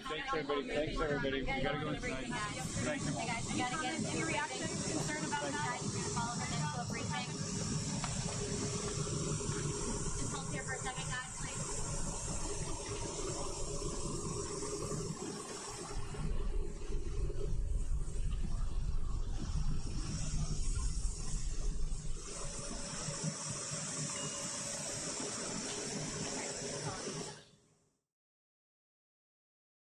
Reactions are pouring in after the body of Iowa student Mollie Tibbetts was likely discovered. Vice President Mike Pence tweeting he is heartbroken by the news. The 20-year-old disappeared while jogging in her Brooklyn neighborhood July 18th. Her disappearance prompted a massive month-long search. On Tuesday, 24-year-old Cristhian Rivera led officials to a body believed to be Mollie's in a rural cornfield southeast of Brooklyn. Rivera was then charged with her murder. We have confirmed with Homeland Security investigations that he is an illegal alien, and we believe he has been in this area now for 4 to 7 years. Texas Governor Greg Abbott tweeted in part, "An undocumented immigrant is charged for the murder of Mollie Tibbetts. This is why so many Americans are angry about sanctuary cities. It's why Texas banned sanctuary cities. It's about safety." Tibbetts' death likely to reignite debate over illegal immigration, and President Trump is already weighing in. You heard about today with the illegal alien coming in, very sadly from Mexico, and you saw what happened to that incredible, beautiful young woman. Should have never happened. Illegally in our country. We've had a huge impact, but the laws are so bad. The immigration laws are such a disgrace. Officials are waiting for positive identification on the body. If Rivera is convicted in Mollie's death, he faces life in prison without parole. In Washington, Ray Bogan, Fox News. Well, these are two people who at one time were very close to President Trump. They both primarily faced charges for their own business dealings. But in the case of Cohen, some of the allegations are very close to President Trump. President Trump didn't seem to miss a step last night as he led a boisterous rally in West Virginia. But it didn't take long for the special counsel's investigation to come up. Fake news and the Russian witch hunt. We got a whole big combination. Where is the collusion? Just hours earlier, the president's former campaign chairman, Paul Manafort, was found guilty of 8 financial crimes, a win for special counsel Robert Mueller. It doesn't involve me, but I still feel, it's a very sad thing that happens. This has nothing to do with Russian collusion. And the president is right that the charges against Manafort don't directly relate to him, but his former personal attorney, Michael Cohen, is another matter. He pled guilty yesterday to charges that include campaign finance violations, payments to 2 women believed to be former adult film star Stormy Daniels and former Playboy playmate Karen McDougal, that he claims came at the direction of what prosecutors only describe as a candidate for federal office. And that may be a problem for the president. If the prosecutors accept what is in this indictment, then the president just became an unindicted co-conspirator. Now, none of this means that the president will necessarily be indicted, but if Democrats take over the House in November, they could potentially use these allegations as a basis for impeachment. In Washington, Doug Luzader, Fox News. It was terrifying. It was like the worst day of my life. Lacey Guyton holds tight to her 2-month-old daughter as she thinks about what could have happened to Raina Saturday afternoon. The infant accidentally locked in a hot car, 911 unwilling to send police or fire. Then I was just so shocked and okay, they're not coming. I have to get her out of here. Nobody's coming to help me. Lacey was visiting her grandparents in Waterford. It was time to leave. She put Raina in her car seat and the car doors inexplicably locked. The keys were inside and so was the baby on a hot August afternoon. Immediately, Lacey grabbed a chunk of asphalt and tried to break the window while her grandmother called 911. My granddaughter just put her baby in the car and the car door locked and we can't get in it. We don't unlock vehicles, unfortunately. The dispatcher said she would transfer them to a tow company, but this wasn't any car. This was a car with a 2-month-old baby inside. She says, ma'am, we can't unlock cars or break windows. And then you feel so helpless. You think, all the help we thought we were going to get, the only help we were going to get, we don't have it. She said we have to call a tow company. And I'm kind of like, Grandma, we don't have time to call a tow company. I don't know how many minutes I have, until she's passing out. Unable to break the window, Lacey called 911 again and reached the same dispatcher. Can you send a fire department to come break my window open? I just need it open. I could send you a wrecker service. They will charge you, but a fire department doesn't come out for that. Okay, because she's crying in there. I keep checking on her. She's screaming at this point, making herself even more hot. And she again tells me that we have to, call a tow company. They don't come out for that. And then she transferred me to a tow company. Finally, Lacey used this tool, broke out the back window, and rescued her baby. She was really sweaty, screaming and just, drenched in sweat. She's probably in there 10 minutes. So we immediately just get her out, get her inside, cool her down. It's the most helpless feeling to see your great-grandbaby in there screaming and crying and just wet with sweat. We want this corrected. We don't want anyone else to lose their baby because this wasn't taken care of for us. The chief of Waterford Police agrees. He apologized to the family and tells us this was definitely a mistake. It's a common sense issue. You call 911, you expect for somebody to come and give you some help, and we certainly should have gone and done that. And we made a mistake and we didn't, and we need to fix that. The chief says this was a veteran dispatcher, someone who really should have known better. He says she will face some disciplinary action and everyone will have more training on how to handle a call like this. I do appreciate their apology, but that it's not something that even needs any training to know. It's common sense. You send help when somebody is begging you to come help save their child out of a hot car. It's just something that anybody should have known. It's just common sense. In Waterford, Amy Lang, Fox 2 News. They went through it. Right now, Vice President Pence touring recovery efforts in Texas, along with Texas Governor Greg Abbott. Let's take you down there now. He's making some remarks. Your people were in harm's way, and we respect and admire that, and are grateful, are truly grateful. Lastly, I also want to commend Dr. Scott Jones and all of the members of the Rockport First Baptist Church. And this was a church where, as the good book says, the rain came down, the wind blew against the house, but even though it fell, this church was there for the community, and not just to rebuild themselves, but to help rebuild this community. And Dr. Jones, we thank you. Thank you in the midst of that hardship for putting hands and feet on your faith and making such a difference across this community, as so many other communities of faith did, becoming literally a place where volunteers could focus resources and time to help those impacted by the storms. Finally, let me say that while we are looking back and looking at today about the impact of the hurricane of a year ago, I want to express that our hearts and our attention today are with our fellow Americans in Hawaii. FEMA has stood up and is coordinating preparation for Hurricane Lane, which will make landfall in the next several days. And let me just say that we want to be very clear with all of those that will be impacted by Hurricane Lane. Hurricane Lane is a dangerous storm that will impact Hawaii, and we are urging families to make preparations, just as people in Texas did as Hurricane Harvey approached. We have stood up resources in Washington, D.C. as well as in Hawaii, pre-positioning assets to be prepared for when Hurricane Lane makes landfall. But we encourage people, as always, in Hawaii, listen to your local authorities. And for information on the best way to prepare for the impact of a hurricane, you can go to ready.gov and get very helpful information. So the people of Hawaii should know that you are on the hearts of every American, and I know they'll be on the prayers of people across this state and across this nation. Governor? Well, thank you, Mr. Vice President, for being here once again. You were here in the early days of the storm. You were here repeatedly after that. The President was here, the First Lady was here, the Second Lady was here.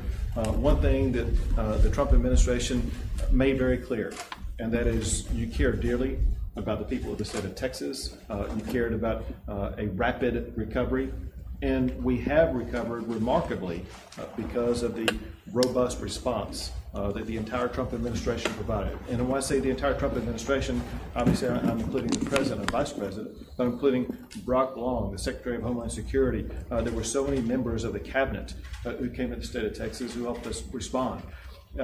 We know that we have more to do, but as an absolute fact, we would not be where we are today had it not been for the response that you all helped provide.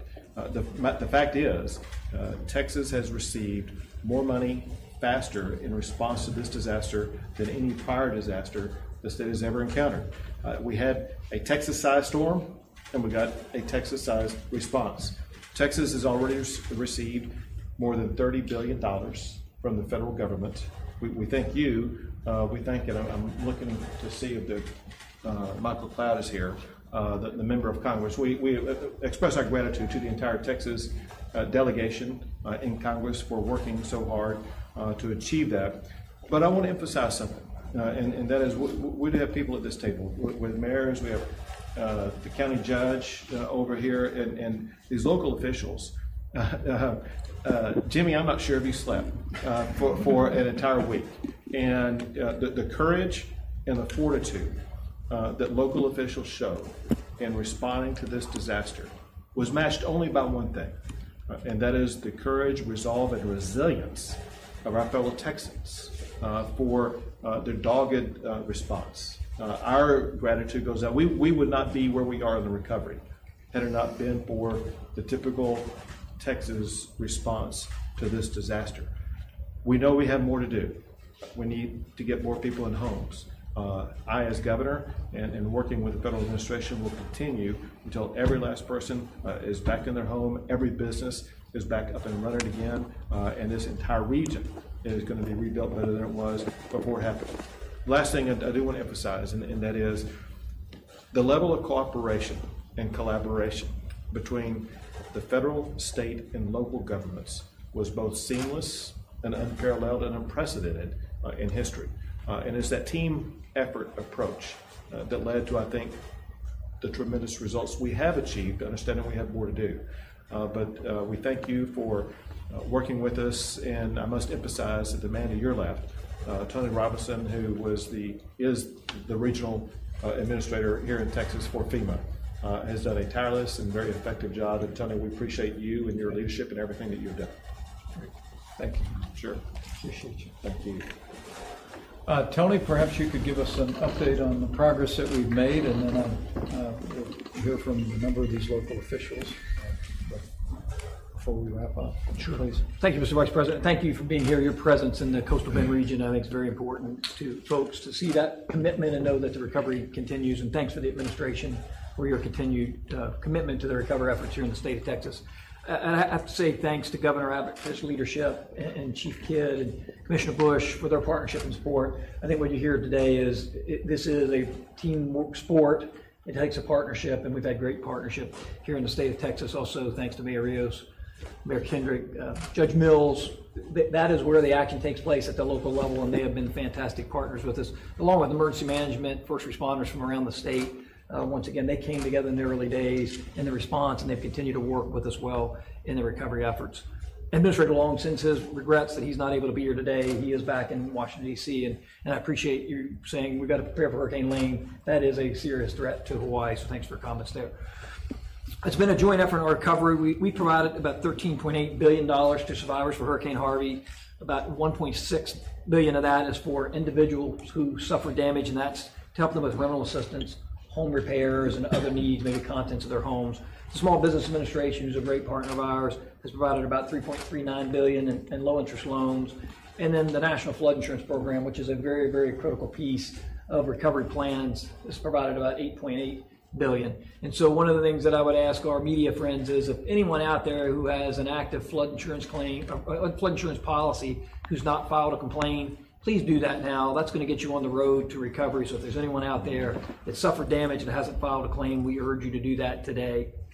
In addition to the financial assistance, we provided over 54,000 households with temporary sheltering at our transitional sheltering assistance program. That's hotel rooms that puts a safe and secure roof over their heads so they can begin the recovery process.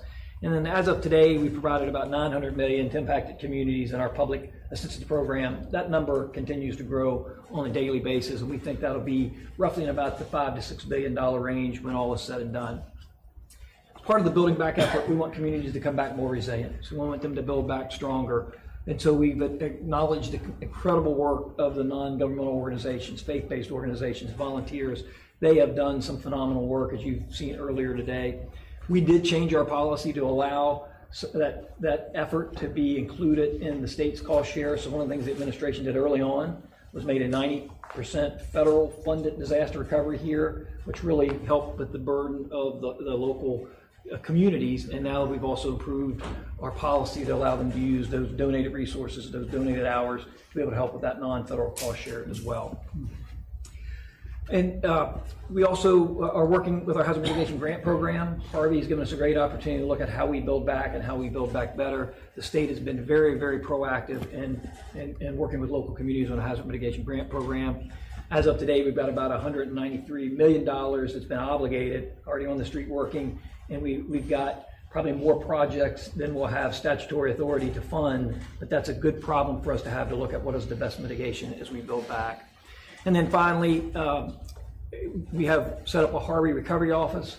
To your point, we're committed to be here until the work is done. So while we've done a lot, we still have a lot of work to do. That Harvey Recovery Office, we have an office based in Austin, but we've got a branch office here in Corpus. We are going to be here and committed to Texas and the locals through the recovery effort.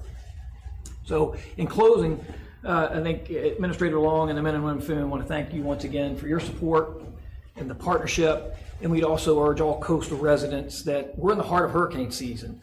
So know what you're going to do for your family. Have a plan of action. Ensure you have the necessary supplies. Most importantly, heed the warning of local officials and review your insurance coverage. Here on the coastal bend, wind insurance, flood insurance are very critical, and we see a large insurance gap there. So can't emphasize enough that prepare yourself for the threats and impacts that may impact your community. Thank you very much. Great job, Tom. Great. Mayor Rios, Mayor Kendrick, a word. How are things going? Much better, Mr. Vice President, than a year ago. One of the things I feel really good about it, every evening when I get ready to go to bed, I think about our partners on the state level, partners with the federal level, and it makes me sleep a little easier at night because we've made some tremendous progress over the last year. A long way to go, but working in conjunction with the governor's office has been fantastic. Our federal partners, FEMA, SBA, they've done what they promised to do. Unfortunately, some of our citizens don't understand what they're supposed to do, and they're looking for more, but we try to keep that message out there that we are getting the help that we need, the help that we're, I hate to use the word entitled to, but that's what it is. We're getting what we need from y'all. We wish it was faster, but no, I understand the process. But the promises that have been made by the governor's office and with Chief Kidd pushing on his side, he's my favorite Aggie. Well, maybe I still call him Governor Perry. Might have you out a little bit, but they've been tremendous in helping us. Great report, Mr. Vice President. You know, you sit here at a table, and I look around this room, and I see a couple of young men over there that really have stepped up to the plate. Nim Kidd, and I look over and Reed over there, and then I look over at the governor and a smile on his face, and he sat across the table for me one day and said, Fulton will be taken care of. And he has. And you came here after our little experience, and you told me we'd be taken care of. A long time ago, Scott, my pastor, I'm a deacon here. Yeah, I don't know if he's real happy about that sometimes, but, you know, especially a politician. But my daddy always said, and Scott says, you're only as good as the testimony your son gives, and you're in charge of FEMA. And I can tell you, your son here, Tony, and his company has done their job. They promised to help us. They have been there for us every minute, and they've gone out of their way to make sure we're whole. Someday we'll have a normalcy again in our community. The Governor Abbott is under you too, in a way, because you're our vice president. The respect we should show always to the hierarchy above us that teaches us and our families that it's important. And Governor Abbott, you can be proud of your family, your people under you, from the DPS to the Border Patrol people who came here after the accident. NIMS has taken a lot of phone calls from me that weren't always positive. And I see you smile over there. But as a coach, I have a tendency to lose it. And if I had game ball, I'd give all three of you game ball. This is a team sport, and we're starting football season in Texas. It's important in Texas, football. But today, y'all made a difference. And the biggest difference of everything in this whole place is a kid named Jordan Mims. He stepped up to the plate, brought these volunteers into this church under Scott's leadership, and he's Scott's child. So, gentlemen, God can be a great thing, and God's looking down today, and he saw nothing but a bunch of good disciples helping our community, and I appreciate it. And we are recovering. Great. Thank you, Mayor. It's very eloquent. Chief Kidd, how are we doing? We're doing great, Vice President. Thanks for that. As we go forward in this recovery.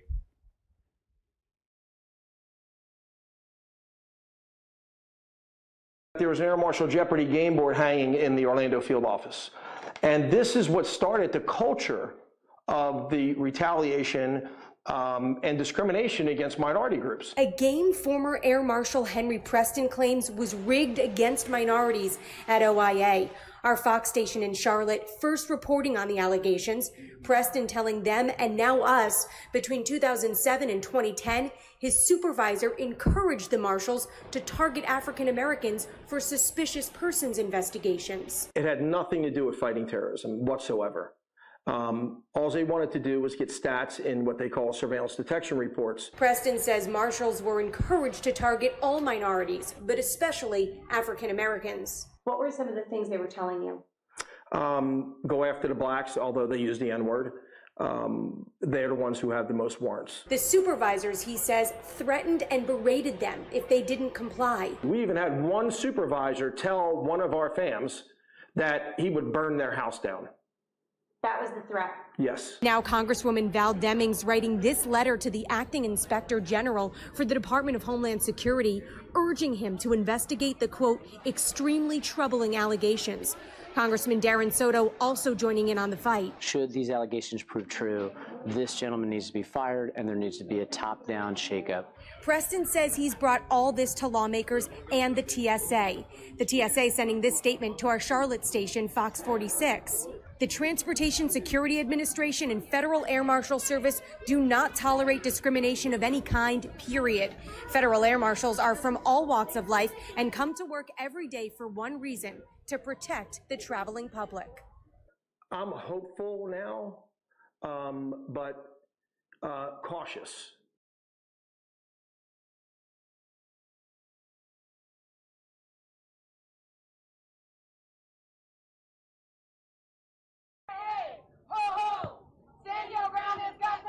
Florida's Stand Your Ground self-defense law, once again in the spotlight, igniting calls for action by civil rights activists and politicians to abolish the hotly debated statute for good. Well, it has happened again, and again we're here, and we're going to keep coming until we see some justice in this case. This time, it's all caught on camera. Knowing Trayvon Martin, we didn't have a video. It looks like he's been shot and he's dead. I shudder to think of what would happen if there was no video in this case. Video shows Michael Draka use his legally concealed handgun to shoot and kill an unarmed Marquise McLaughlin after he pushed Draka for confronting his girlfriend over a handicapped parking spot. He's on the ground. He's 5 to or at least 10 feet away. There's nothing in the hands of the victims that would indicate he's going to shoot, stab, or beat him. And he's in fact turning away. We really don't see any of the factors that would support stand your ground here. The Pinellas County Sheriff initially did not arrest Draka, saying the law prevented him from doing so. 3 weeks would pass before the state attorney's office formally arrested and charged him with manslaughter. I think this is going to be one of those cases where the defense tries to argue stand your ground, but it's not going to be a stand your ground case. It's going to be a manslaughter case with no real defense for why he shot somebody. The 2005 law says people fearing for their lives do not have to retreat before using deadly force to prevent imminent death or great bodily harm. Protesters compare this to the shooting death of Trayvon Martin by George Zimmerman, who claimed self-defense and was acquitted of murder in 2013. It is a law that may be legal, but it's not moral. Draka's lawyers say in part, the legal team is not going to speak publicly about defense strategy, except to say that a wide variety of defenses are being considered. They also plan to fight to get Draka's $100,000 bond reduced at a joint bond and arraignment hearing on Thursday. He faces up to 30 years if convicted. In Clearwater, Florida, Ali Rafa, Fox News.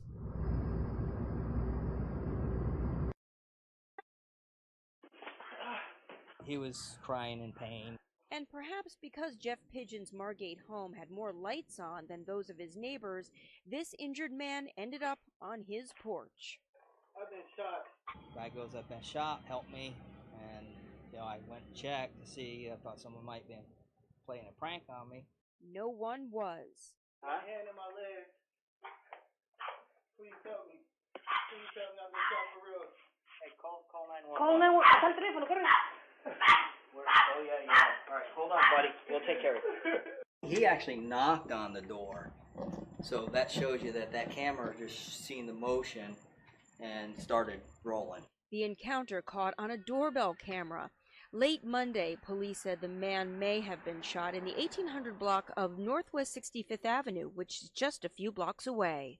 Somehow this guy managed to get here. Yeah, that's a question we had too. Why my door?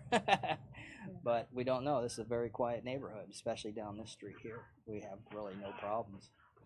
It's just a random thing. Somebody needed help.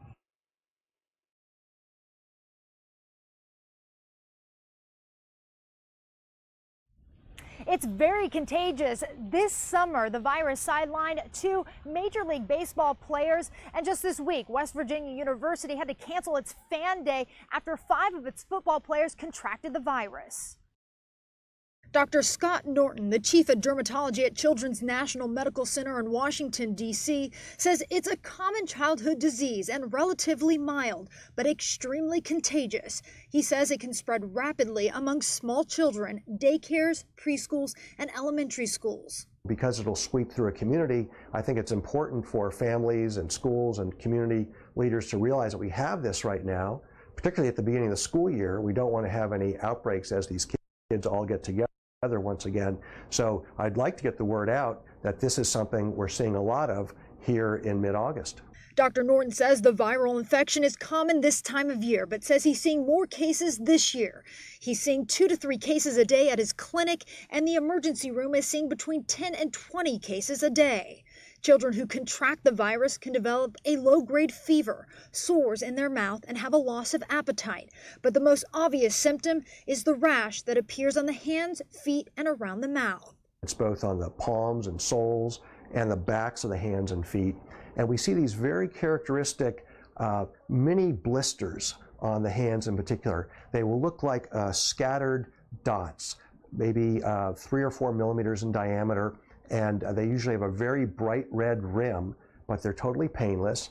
And it can be transmitted one of 3 ways. Is transmitted 3 ways. It's transmitted through sort of oral and nasal secretions. So if a child sneezes or coughs on someone, that can transmit it. It can be transmitted directly through contact with the mini blisters on the skin. And the virus can also be transmitted through soiled diapers. Dr. Norton says it's best to keep your child home until the blisters dry up, the rash is gone, and there's no more fever. And of course, the best way to prevent the spread of the virus is to practice good hygiene. Wash your hands, use hand sanitizer, and disinfect surfaces. Reporting in Northwest, Jacqueline Kelly, Fox 5 Local News.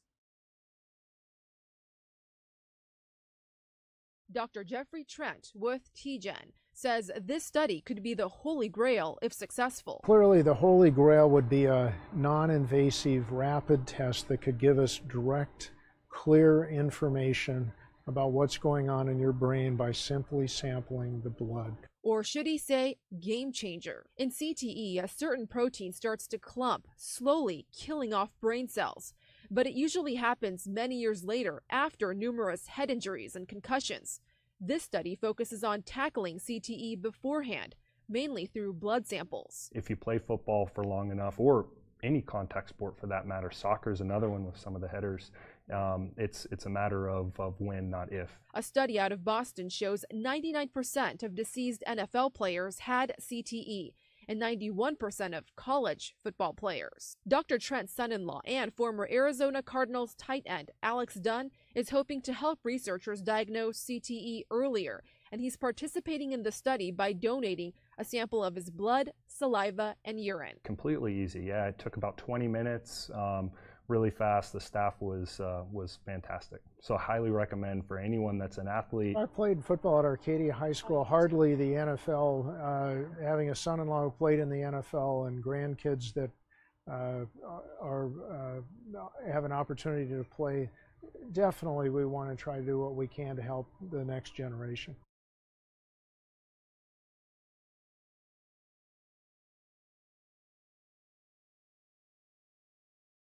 Imagine a rock falling in your front yard from outer space, a stony meteorite.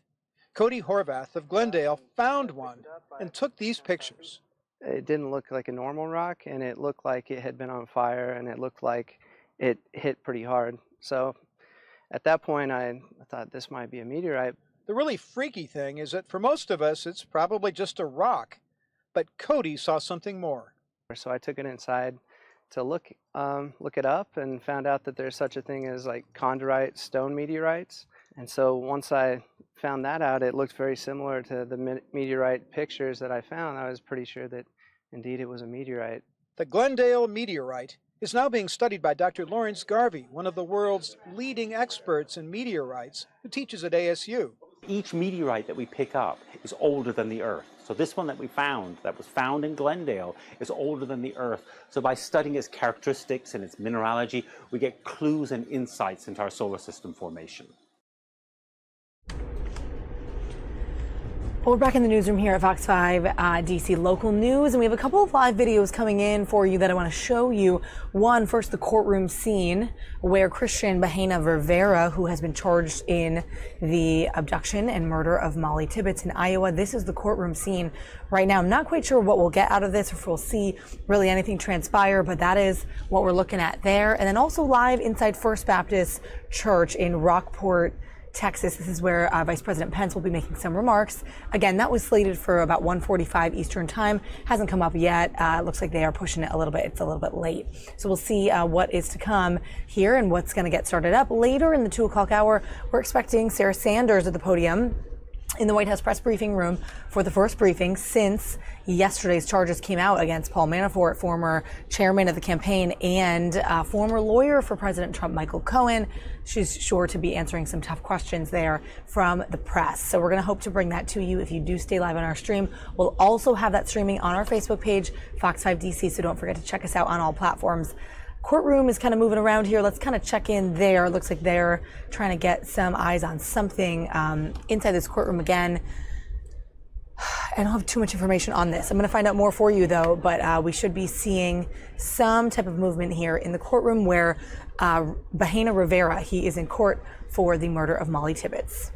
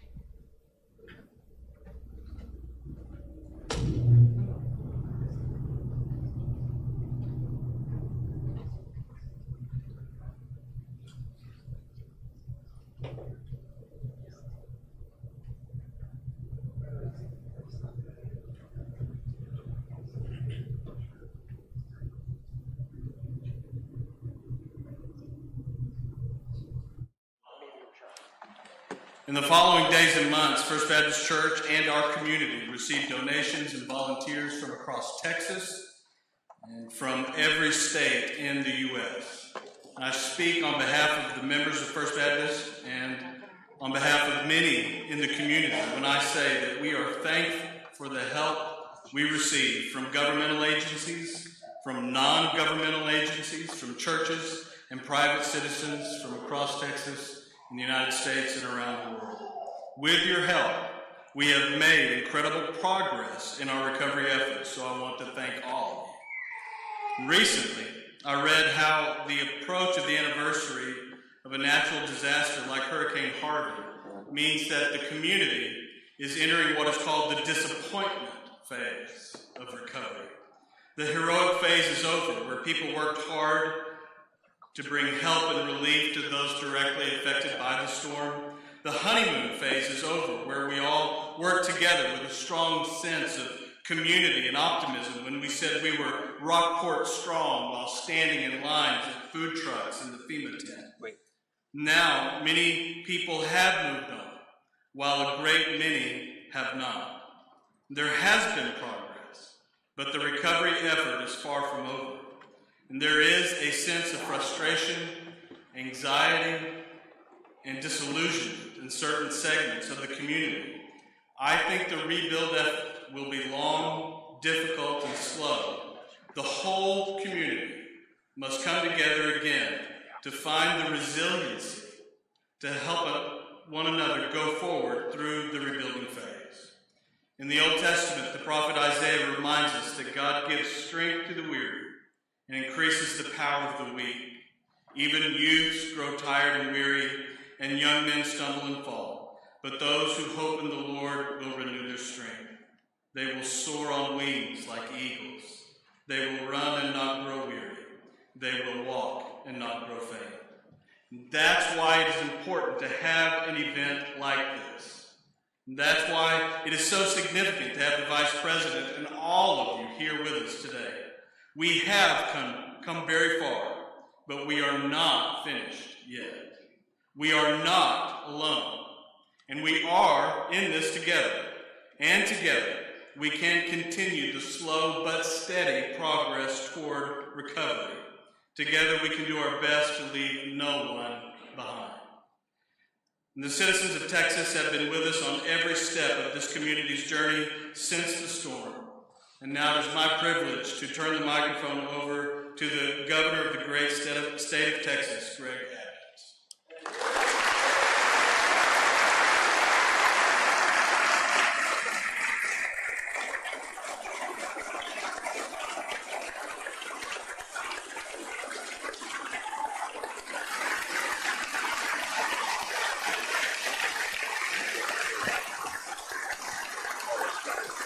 Thank you all so very much. Thank you so very much. Pastor, thank you very much for what you said. Thank you for what you've done. And thank everybody in this room for what you've done. And listening to your words, Pastor, I got to thinking about something that is so true. I can say this for everybody in this room and everybody who's ever lived. God is not done with us yet. God continues to work through all of us.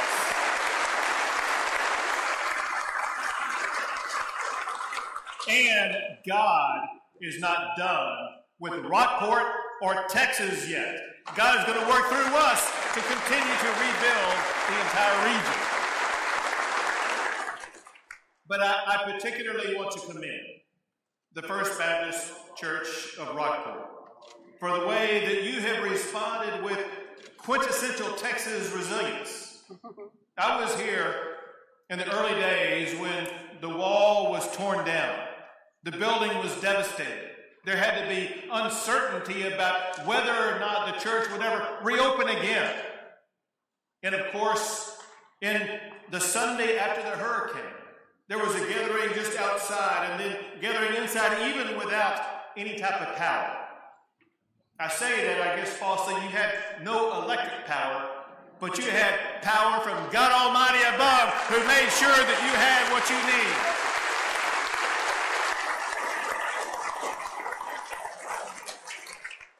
We wouldn't be here if it weren't for leaders like a great pastor. We wouldn't be here if it weren't for leaders like your local mayors.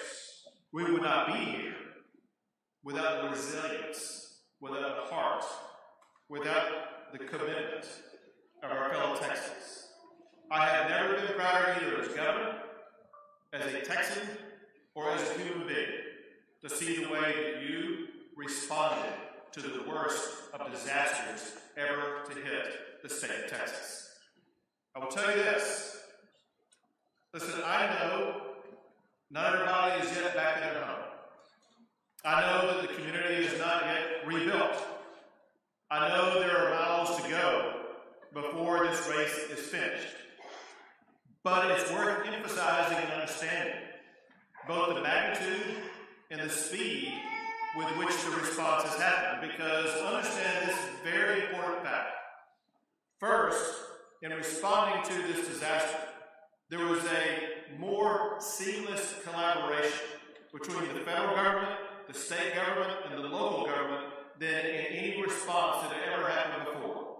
Second, even though more resources are needed, Already, Texas has received more financial resources faster than ever before in response to any disaster in the state of Texas, with the commitment by the federal government to make sure those resources will continue coming, because our goal is this.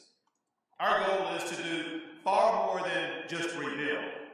Our goal is to ensure that we rebuild all of these communities better than the way they were before Hurricane Harvey hit.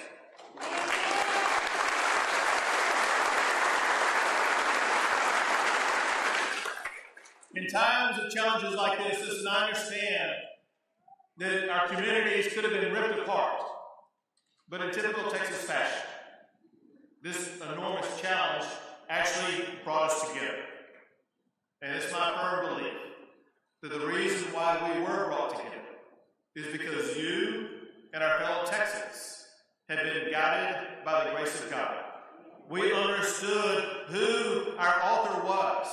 We understood that if we follow God's lead, that is the surest pathway to ensuring that we are not only fulfilling God's will, but we are doing what He wants us to do.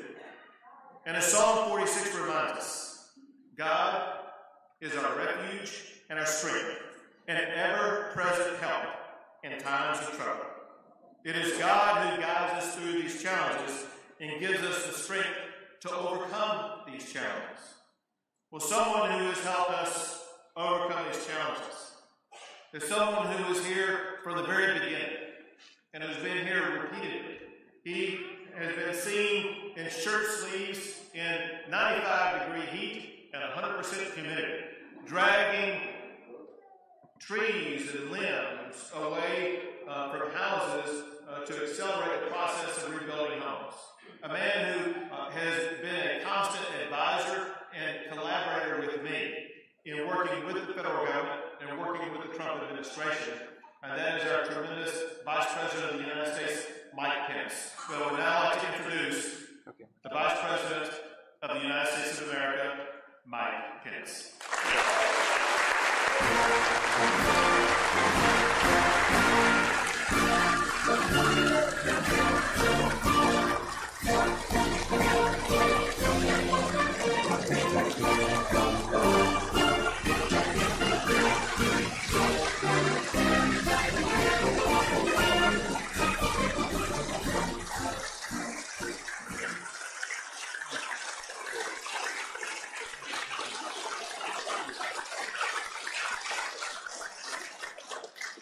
Thank you, Governor Abbott. Thank you all for that very warm welcome. It is 1 year, almost to the day, since Hurricane Harvey made landfall. And I have to tell you, it is good to be back, and it is great to see Rockport and Texas coming all the way back.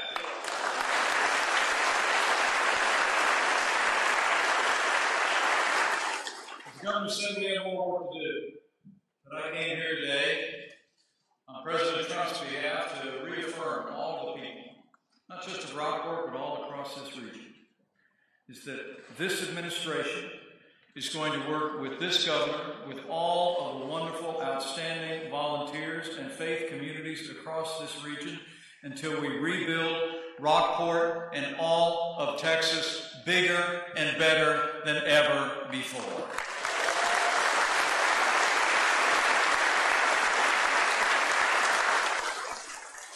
So thank you all for coming out. More importantly, and I'll say more of this along the way, just thank you. Thank you for your inspiring example. You truly inspired the nation. Think of the devastating hurricane that came ashore and the way that this community responded, people across Texas responded, volunteers from all across America, and in some cases all across the world, came alongside to help this community rebuild. And I have to tell you, it wouldn't be possible without leadership. So let me begin by bringing greetings from a man who loves Texas and who's going to be so excited to hear my firsthand account of the extraordinary progress. His client. Mr. Rivera, are you able to understand today's proceedings through the interpreter?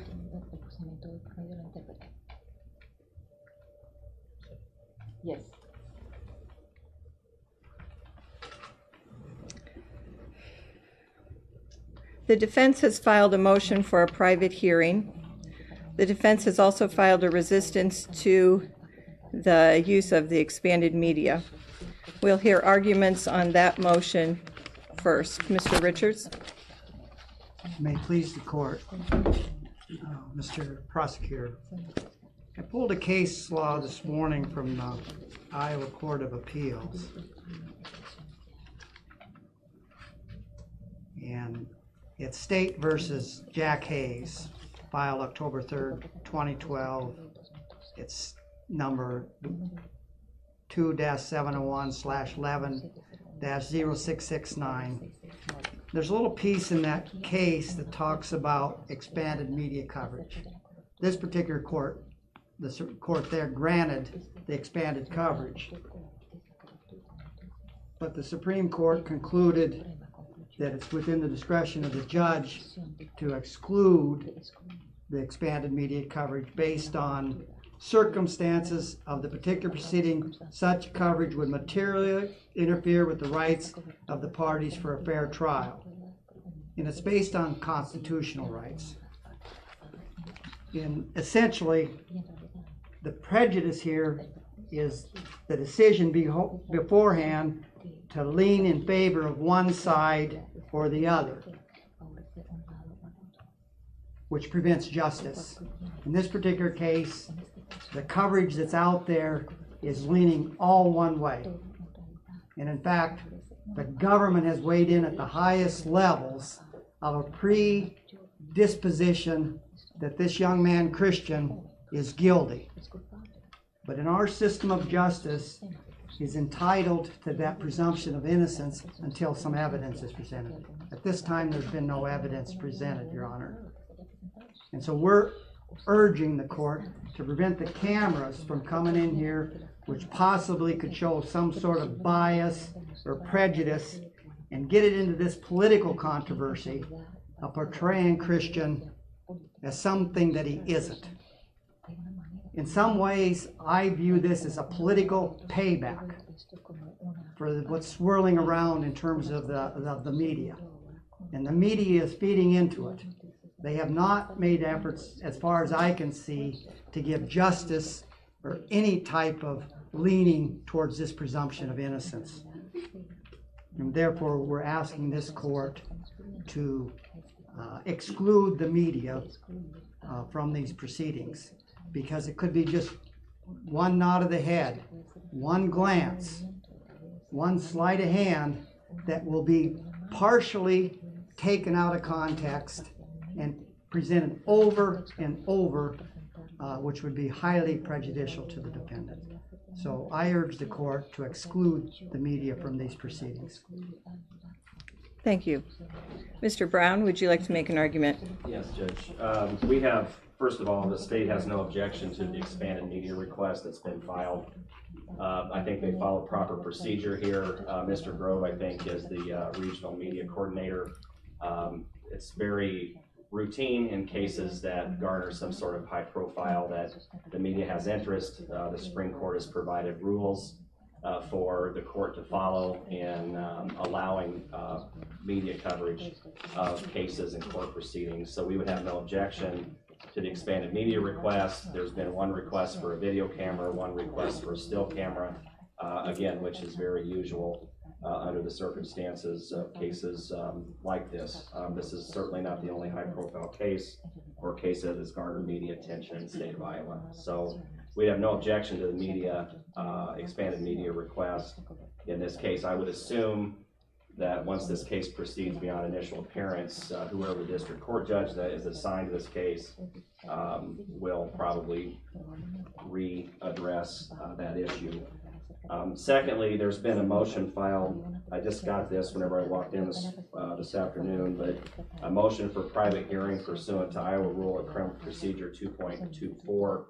I think that's what Mr. Richards here was referencing whenever he was arguing that there's a substantial probability that the defendant's right to a fair trial will be prejudiced by the publicity that closure of this particular proceeding would prevent. He has not identified anything that would happen today in this particular hearing that would create any type of substantial probability that his fair trial would be impacted. He wants to talk about whatever the political discourse is that's been surrounding this charge or this case. Certainly we have no control over that.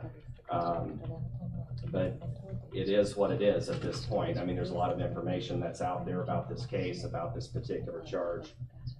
I think all the court is going to do is follow Rule 2.2 in the initial appearance, advising him of his rights, making sure he's got counsel, that he's either retained or appointed, and addressing the issue of a preliminary hearing and whether or not he demands that. I fail to see how any substantial probability of any impact on the defendant's fair trial would be raised in this particular proceeding. So we would ask that the motion for private hearing be denied and that the expanded media request be granted. Thank you. If I may respond, Your Honor. Briefly. Procedures weren't followed. I entered my appearance this morning, attempted to shortly after 8 a.m. The e-file system was down or crashed. I did not see the motion for expanded media coverage until 12 o'clock today. And if that motion was filed yesterday, Cristhian was still self-represented. He was never served a copy of that notice, and I was never received a physical copy, although I do acknowledge I did see it at 12 o'clock today. It was my first opportunity, first knowledge that the e-file system was back up. So the rules haven't been complied with, and I would object on the rules, being the prosecutor says the rules were followed. They were not followed.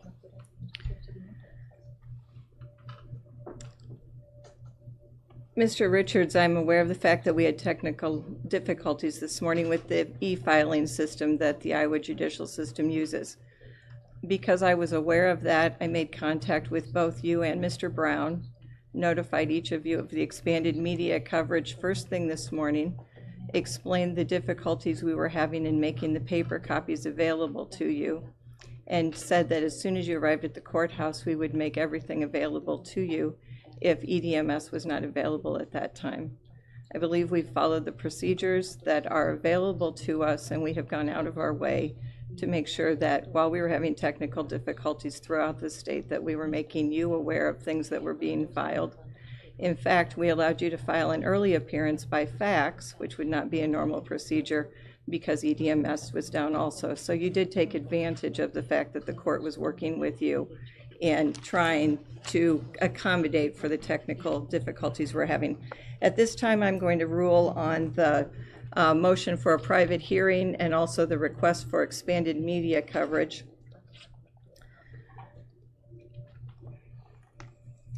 With a reminder to everyone that the defendant will not be asked to make any statements related to facts in this case today, I make the following finding.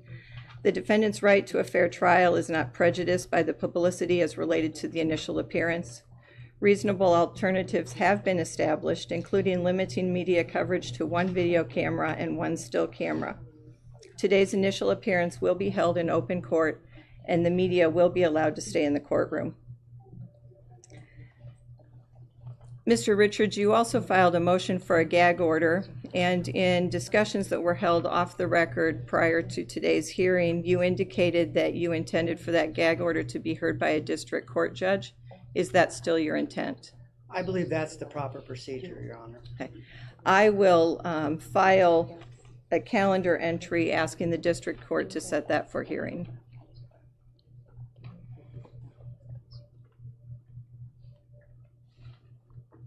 We are now going to move on to the initial appearance. Mr. Rivera, this is your initial appearance on the charge of murder in the first degree and on an immigration detainer notice of action filed by the Department of Homeland Security. The purpose of an initial appearance is to make sure you understand the charges against you, to review any request for an appointment of an attorney, to set further proceedings or court dates in this matter, and to discuss your terms of release from jail. Mr. Rivera, do you have any questions about the things we'll be covering today? No. Mr. Rivera, you have been charged with murder in the first degree in violation of Iowa Code Section 707.2 sub 1 sub A, a Class A felony. Mr. Rivera, have you been given copy of this paperwork? Yes. The Department of Homeland Security has filed an immigration detainer notice of action for you. Mr. Rivera, have you received a copy of this paperwork? I believe so. Mr. Rivera, I'm now going to review rights that every defendant has in a criminal action. These include the following. You have the right to an attorney. Every defendant has the right to retain legal counsel and shall be allowed reasonable time and opportunity to consult an attorney. In the event you are indigent and desire counsel, and if the offense is a serious misdemeanor or greater, an attorney can be appointed to represent you. Mr. Rivera, at this time you are represented by a privately retained attorney, Alan Richards.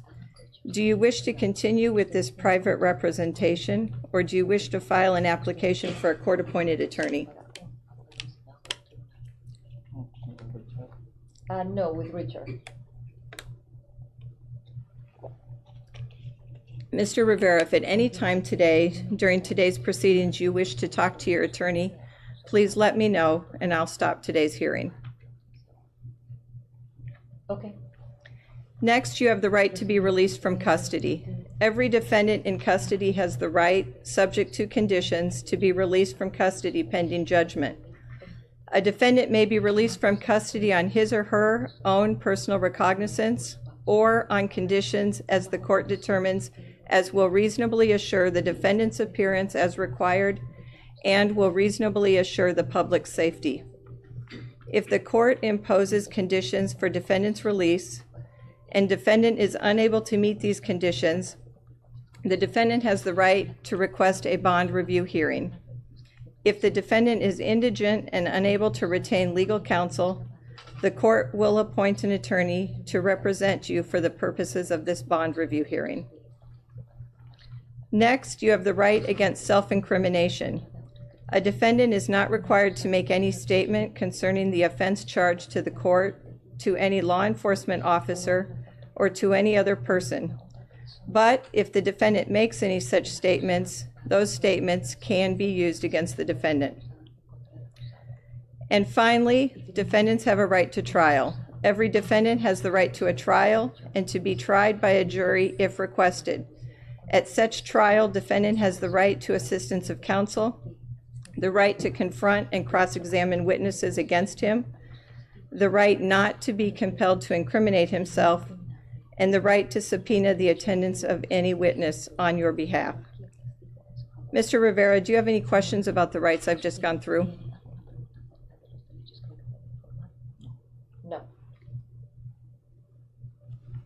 Next, we're going to discuss the next steps in your case. The next step would be a preliminary hearing. The purpose of a preliminary hearing is for the court to determine whether there is probable cause to believe that an offense has been committed and that the defendant committed it. A defendant charged with a public offense other than a simple misdemeanor is entitled to a preliminary hearing with two exceptions. One is if trial information is filed against the defendant by the prosecutor, or two, the defendant waives the preliminary hearing on the record. Mr. Rivera, do you wish to waive your preliminary hearing today, or do you wish to have it scheduled?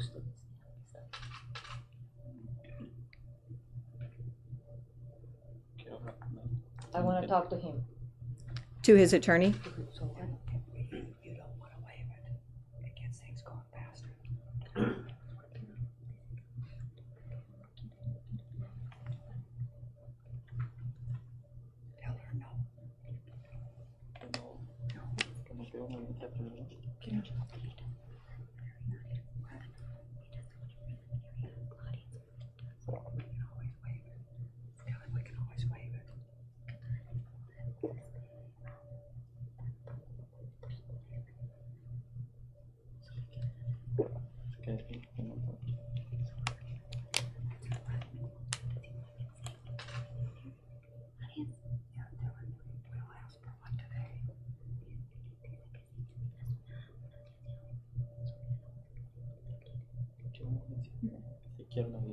Yes, I want a hearing.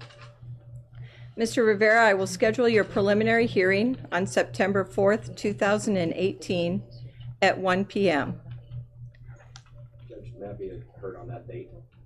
Yes. I realize he gets 10 days. I think 10 days would probably run on that Saturday. Is why you set it for the 4th. Correct. Monday is a holiday. I understand. We are making plans to have the trial information and minutes done, and would anticipate having it done by the 31st. If you want to set it for that day so we get it ahead of the holiday, that's what we would suggest. If we need, I guess, to the 4th, we can let the court know that our plan is to have it done by that Friday, August 31st. If you could give us an afternoon time, that would be nice for us. So if we can get that done, thanks. Mr. Richards, is an August 31st, 2018 at 2 p.m. date for the preliminary hearing acceptable to you? Yes, Your Honor. Mr. Rivera, your preliminary hearing will then be set for August 31st, 2018 at 2 p.m. Mr. Rivera, I now need to review with you the maximum penalties for your charge. If found guilty of the charge of murder in the first degree, the maximum penalty will be imposed. The maximum penalty is life in prison without the possibility of parole. This sentence cannot be deferred or suspended. The defendant will be required to provide a DNA sample and may be required to register with the Sex Offender Registry. And if not a U.S. citizen, a plea of guilty can result in additional immigration consequences up to and including deportation. The immigration detainer notice of action requires that at the completion of this criminal matter, you be transferred to the Department of Homeland Security to keep complete processing and assessment of your citizenship. Mr. Rivera, do you have any questions about the penalties or requirements as listed? No. Mr. Rivera, we're now going to discuss the terms of your release from jail. I must now set bond in terms of your release from jail. In making these decisions, I take into account whether you will appear for future hearings if you are released, and whether the public will be safe if you are released. Mr. Brown, do you wish to make any arguments on behalf of this? Just briefly, Judge. Yesterday, whenever we discussed this charge and authorized it, it was presented to Judge Gammon, I believe. We had no input on the bond. I noticed that she had initially set a bond amount as $1 million cash only. If I had been asked at that time what I thought the bond should be, I would have requested a $5 million bond cash only. That's what we would request here. We think it is appropriate given the severity of the charge, his immigration status, at least as it's been described to me, and the fact that what he's accused of obviously is a very heinous crime, and certainly the safety of the community should be foremost in the court's mind whenever setting bonds. So that's what we would request, that bond be set in the amount of $5 million cash only. Thank you. Mr. Richards, would you like to make any argument on bond in terms of release? Yes, Your Honor. Cristhian is a young man. He's been working for a number of years for a respectable person in this community. No prior criminal record. He sits here presumed innocent. There's been no evidence at all introduced to the court, and there is actually no history.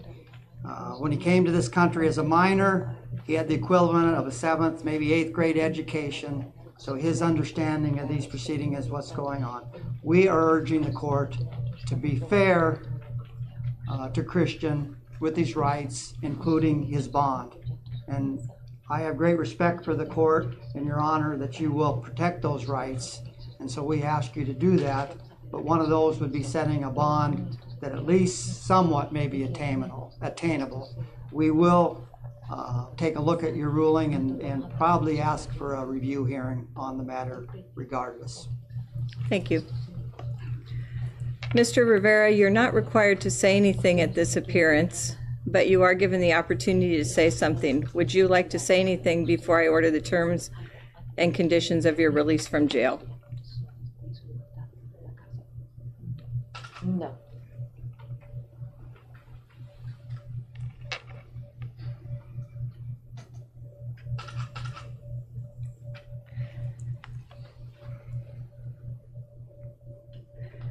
Mr. Rivera, the following terms of release from jail are ordered. Bond in the amount of $5 million, cash only, in the name of the defendant only, and only after approval for pretrial release by the Department of Corrections. If released, you may not leave Poweshiek County, Iowa without written consent of the court. You must turn over your passport or any other travel documents issued by the United States or any other country to the Poweshiek County Sheriff's Office within 24 hours of this initial appearance. You must submit to the Department of Corrections for pretrial release supervision for review, approval, and registration for participation by the department at least 48 hours prior to the release from jail.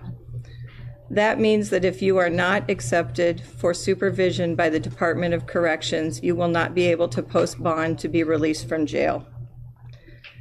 Mr. Rivera, do you have any questions about the terms and conditions that I have just listed? No. Mr. Brown, is there anything you believe the defendant should be apprised of today before I close the record? Judge, I assume there's been a probable cause finding made pursuant to the rule. Yes, there has been a probable cause finding for the charge of murder in the first degree. Okay. Other than that, no, I don't have anything further. Mr. Richards, is there anything that you believe the defendant should be apprised of today before I close the record? We're satisfied with the clerk's procedures today. The preliminary hearing shall be scheduled for August 31st, 2018 at 2 p.m. This closes the record.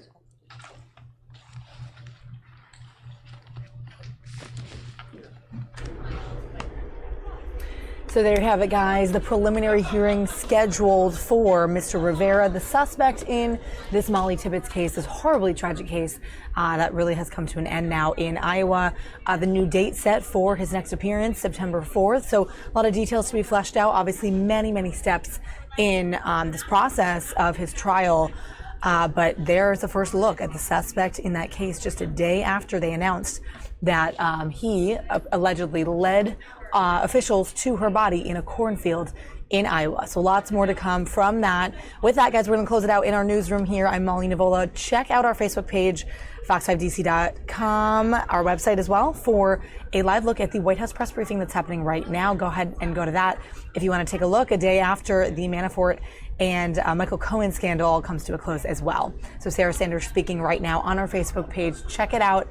We'll catch you again in house here for our YouTube channel tomorrow at 11:30. Catch you then.